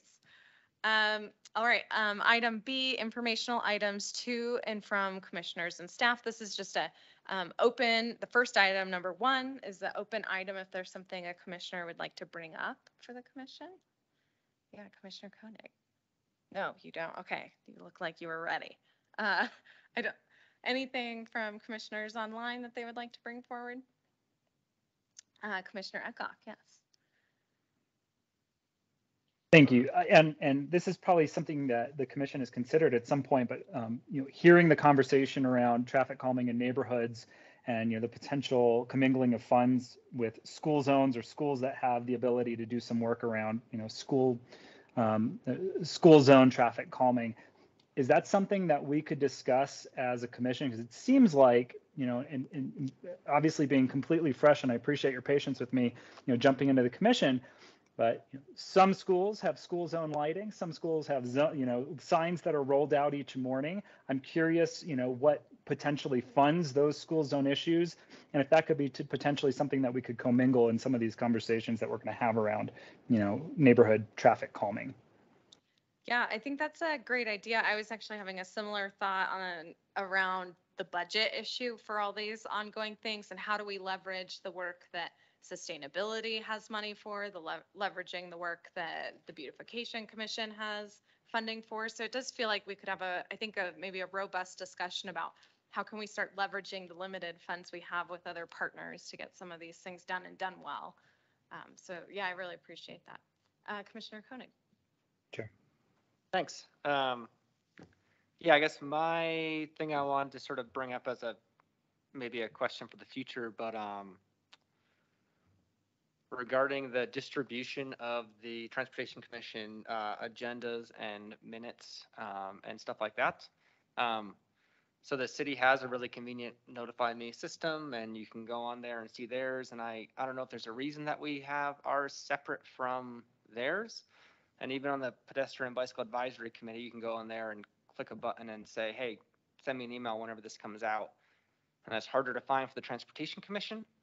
And I don't know if we could align that with the city. And I think I saw that there's essentially a notify me, you can go on there and you can click, and there's 6 other commissions that allow you to sign up for their email list kind of a thing. And that also then lists their agendas and minutes on the same place. It's not something I'm obviously doing. I didn't even know it was available. So I'll check into it. It's something you're doing already, Martin? You can help me? Dee's got you covered behind you. You're set. Yeah. Awesome. Thanks so much. Yeah, That'd we be can great. do that, it sounds like. Any other items to or from commissioners? All right, the second item under here is letter of support for transportation funding. So this has been talked about by the commission the last couple meetings. I think just recognizing the workload that's in front of staff. I will say our commission meetings typically run long. We've talked about having additional meetings, but that's additional work for staff to be agendizing, hosting meetings. And so we just seem in this, I think we're in a place where we're understaffed in the transportation division, quite frankly. Can people online still hear us? Yes, okay.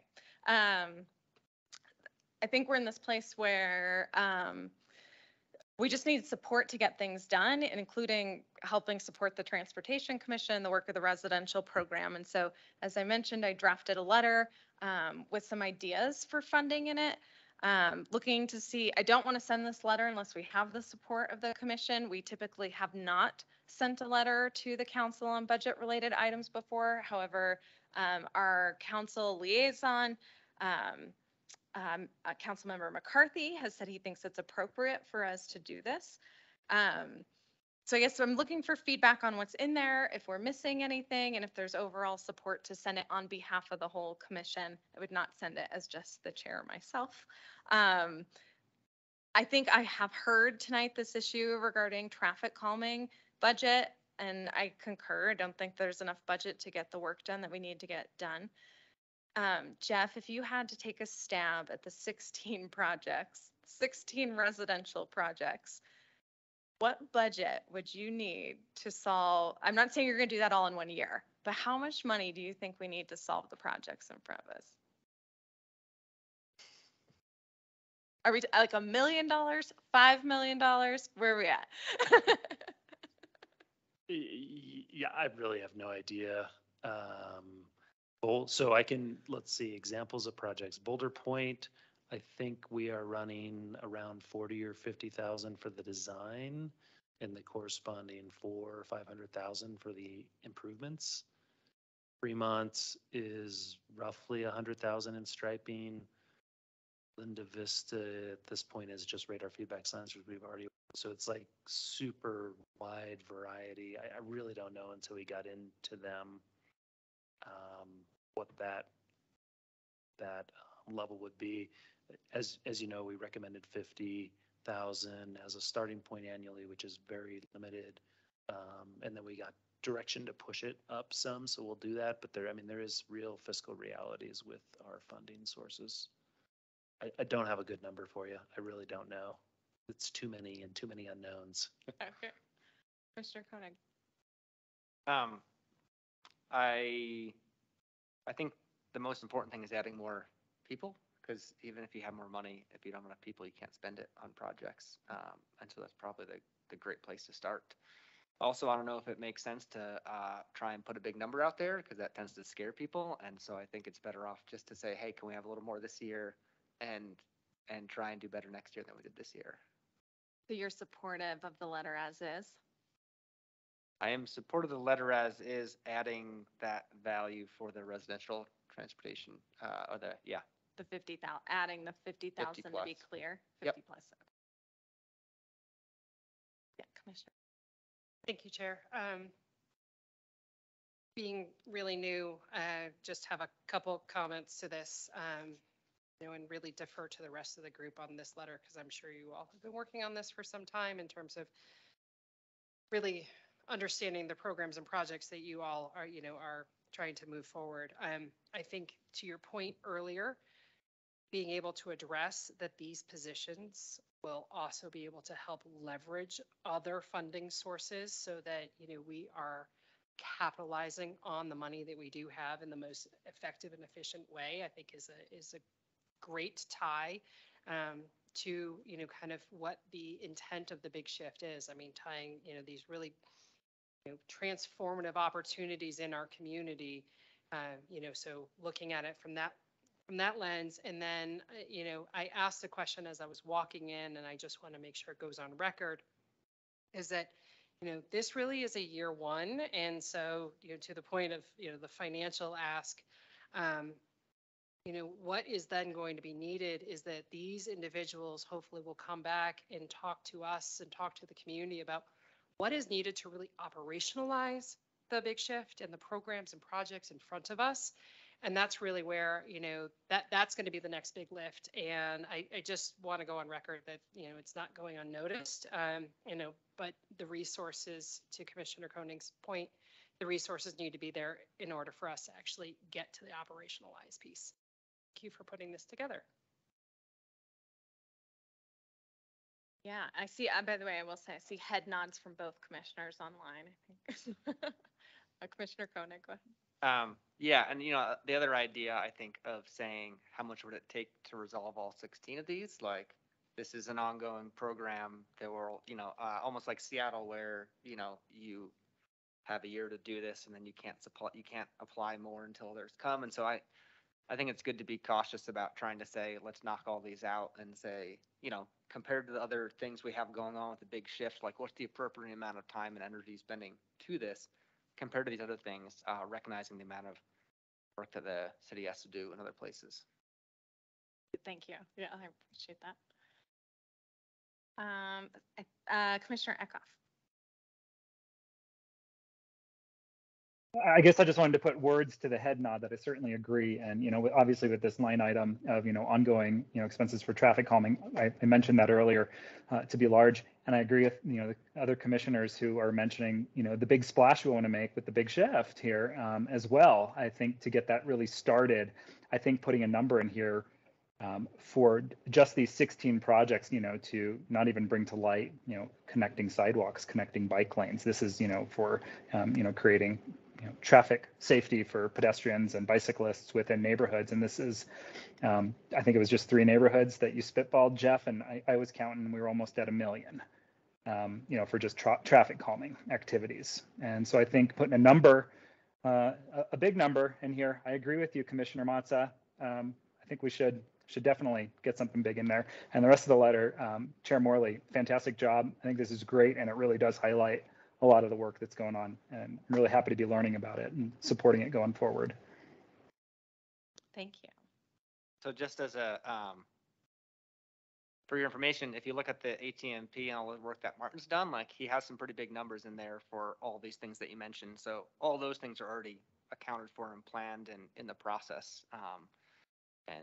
Yeah, this is just specifically for traffic mitigation for residents who complain about speeding in their neighborhoods.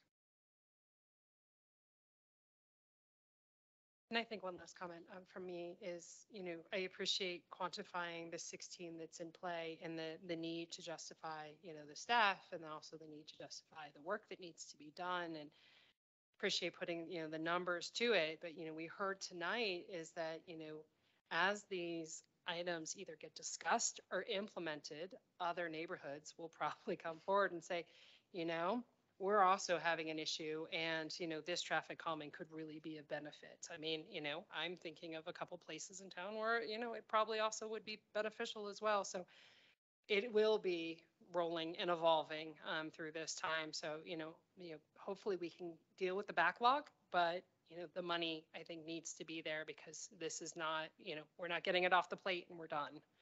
So that's all. All right, I think I'm hearing support for it. Maybe, I don't think we're asking for it this year, but giving some sense to the scale of the problem that we're resolving. And maybe next year asking, once we get all these staff hired, next year, getting a bunch of these projects done. Jeff, I think we can work on the details of how to finalize it and get it out together offline. Does that sound good? It does. We have modified it a little bit since you maybe last saw it. If you didn't make it to the very end, this discussion did also happen at Bicycle Advisory Committee last week, and will likely happen again tomorrow at Pedestrian Advisory Committee. So if the commission's comfortable with a little bit of liberty to add those things to the end, that we will do that to show that the groups are combined in their support. All right. If that's okay. Yeah, thank you. And if the other chairs want to add their names to the letter and do it as one, that would be whatever's easiest.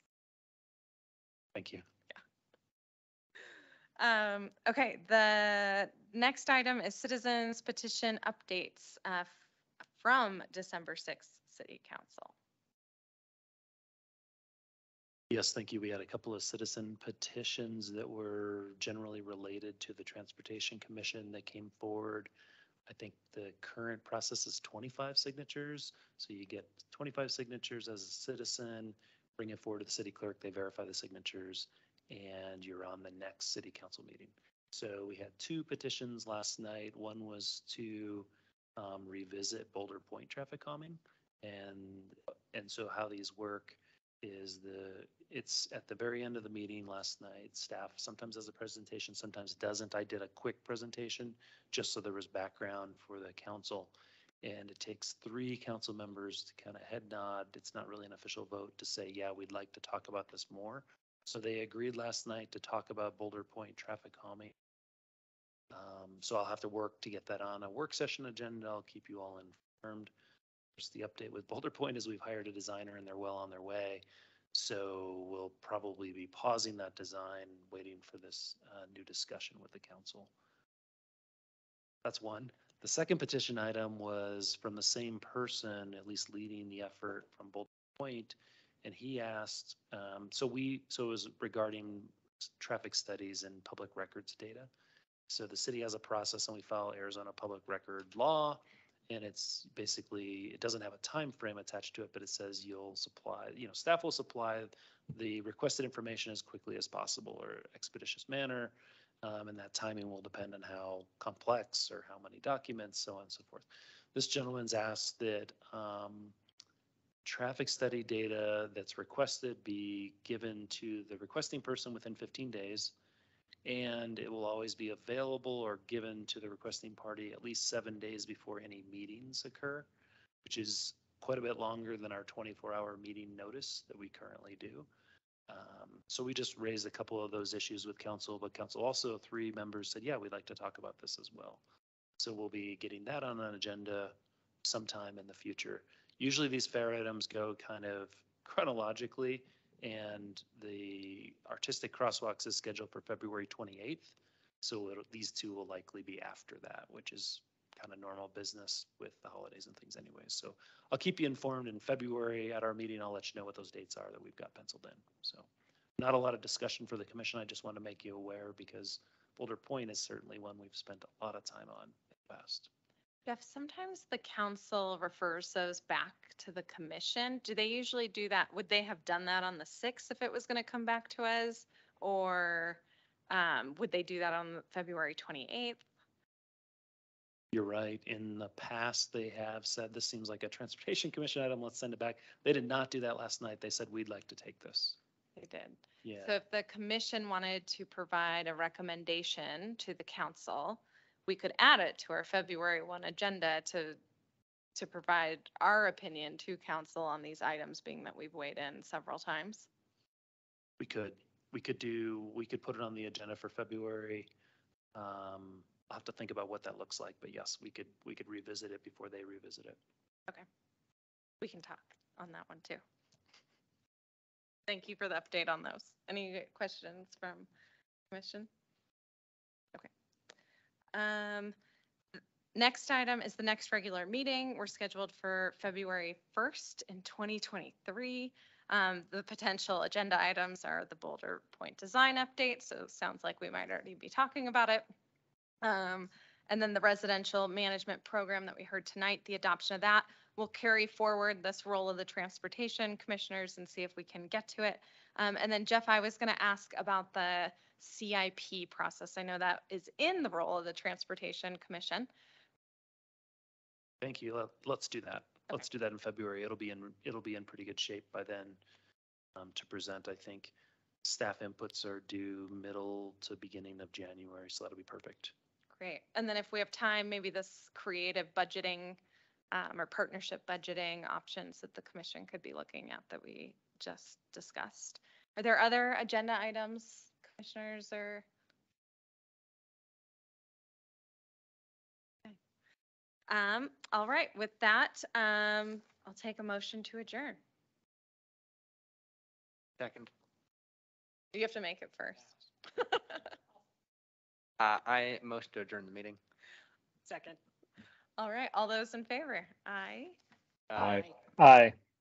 Thank you, everyone. Have a great night and really appreciate staff for the agenda. Thank you. Good night. Yep. Have a good one.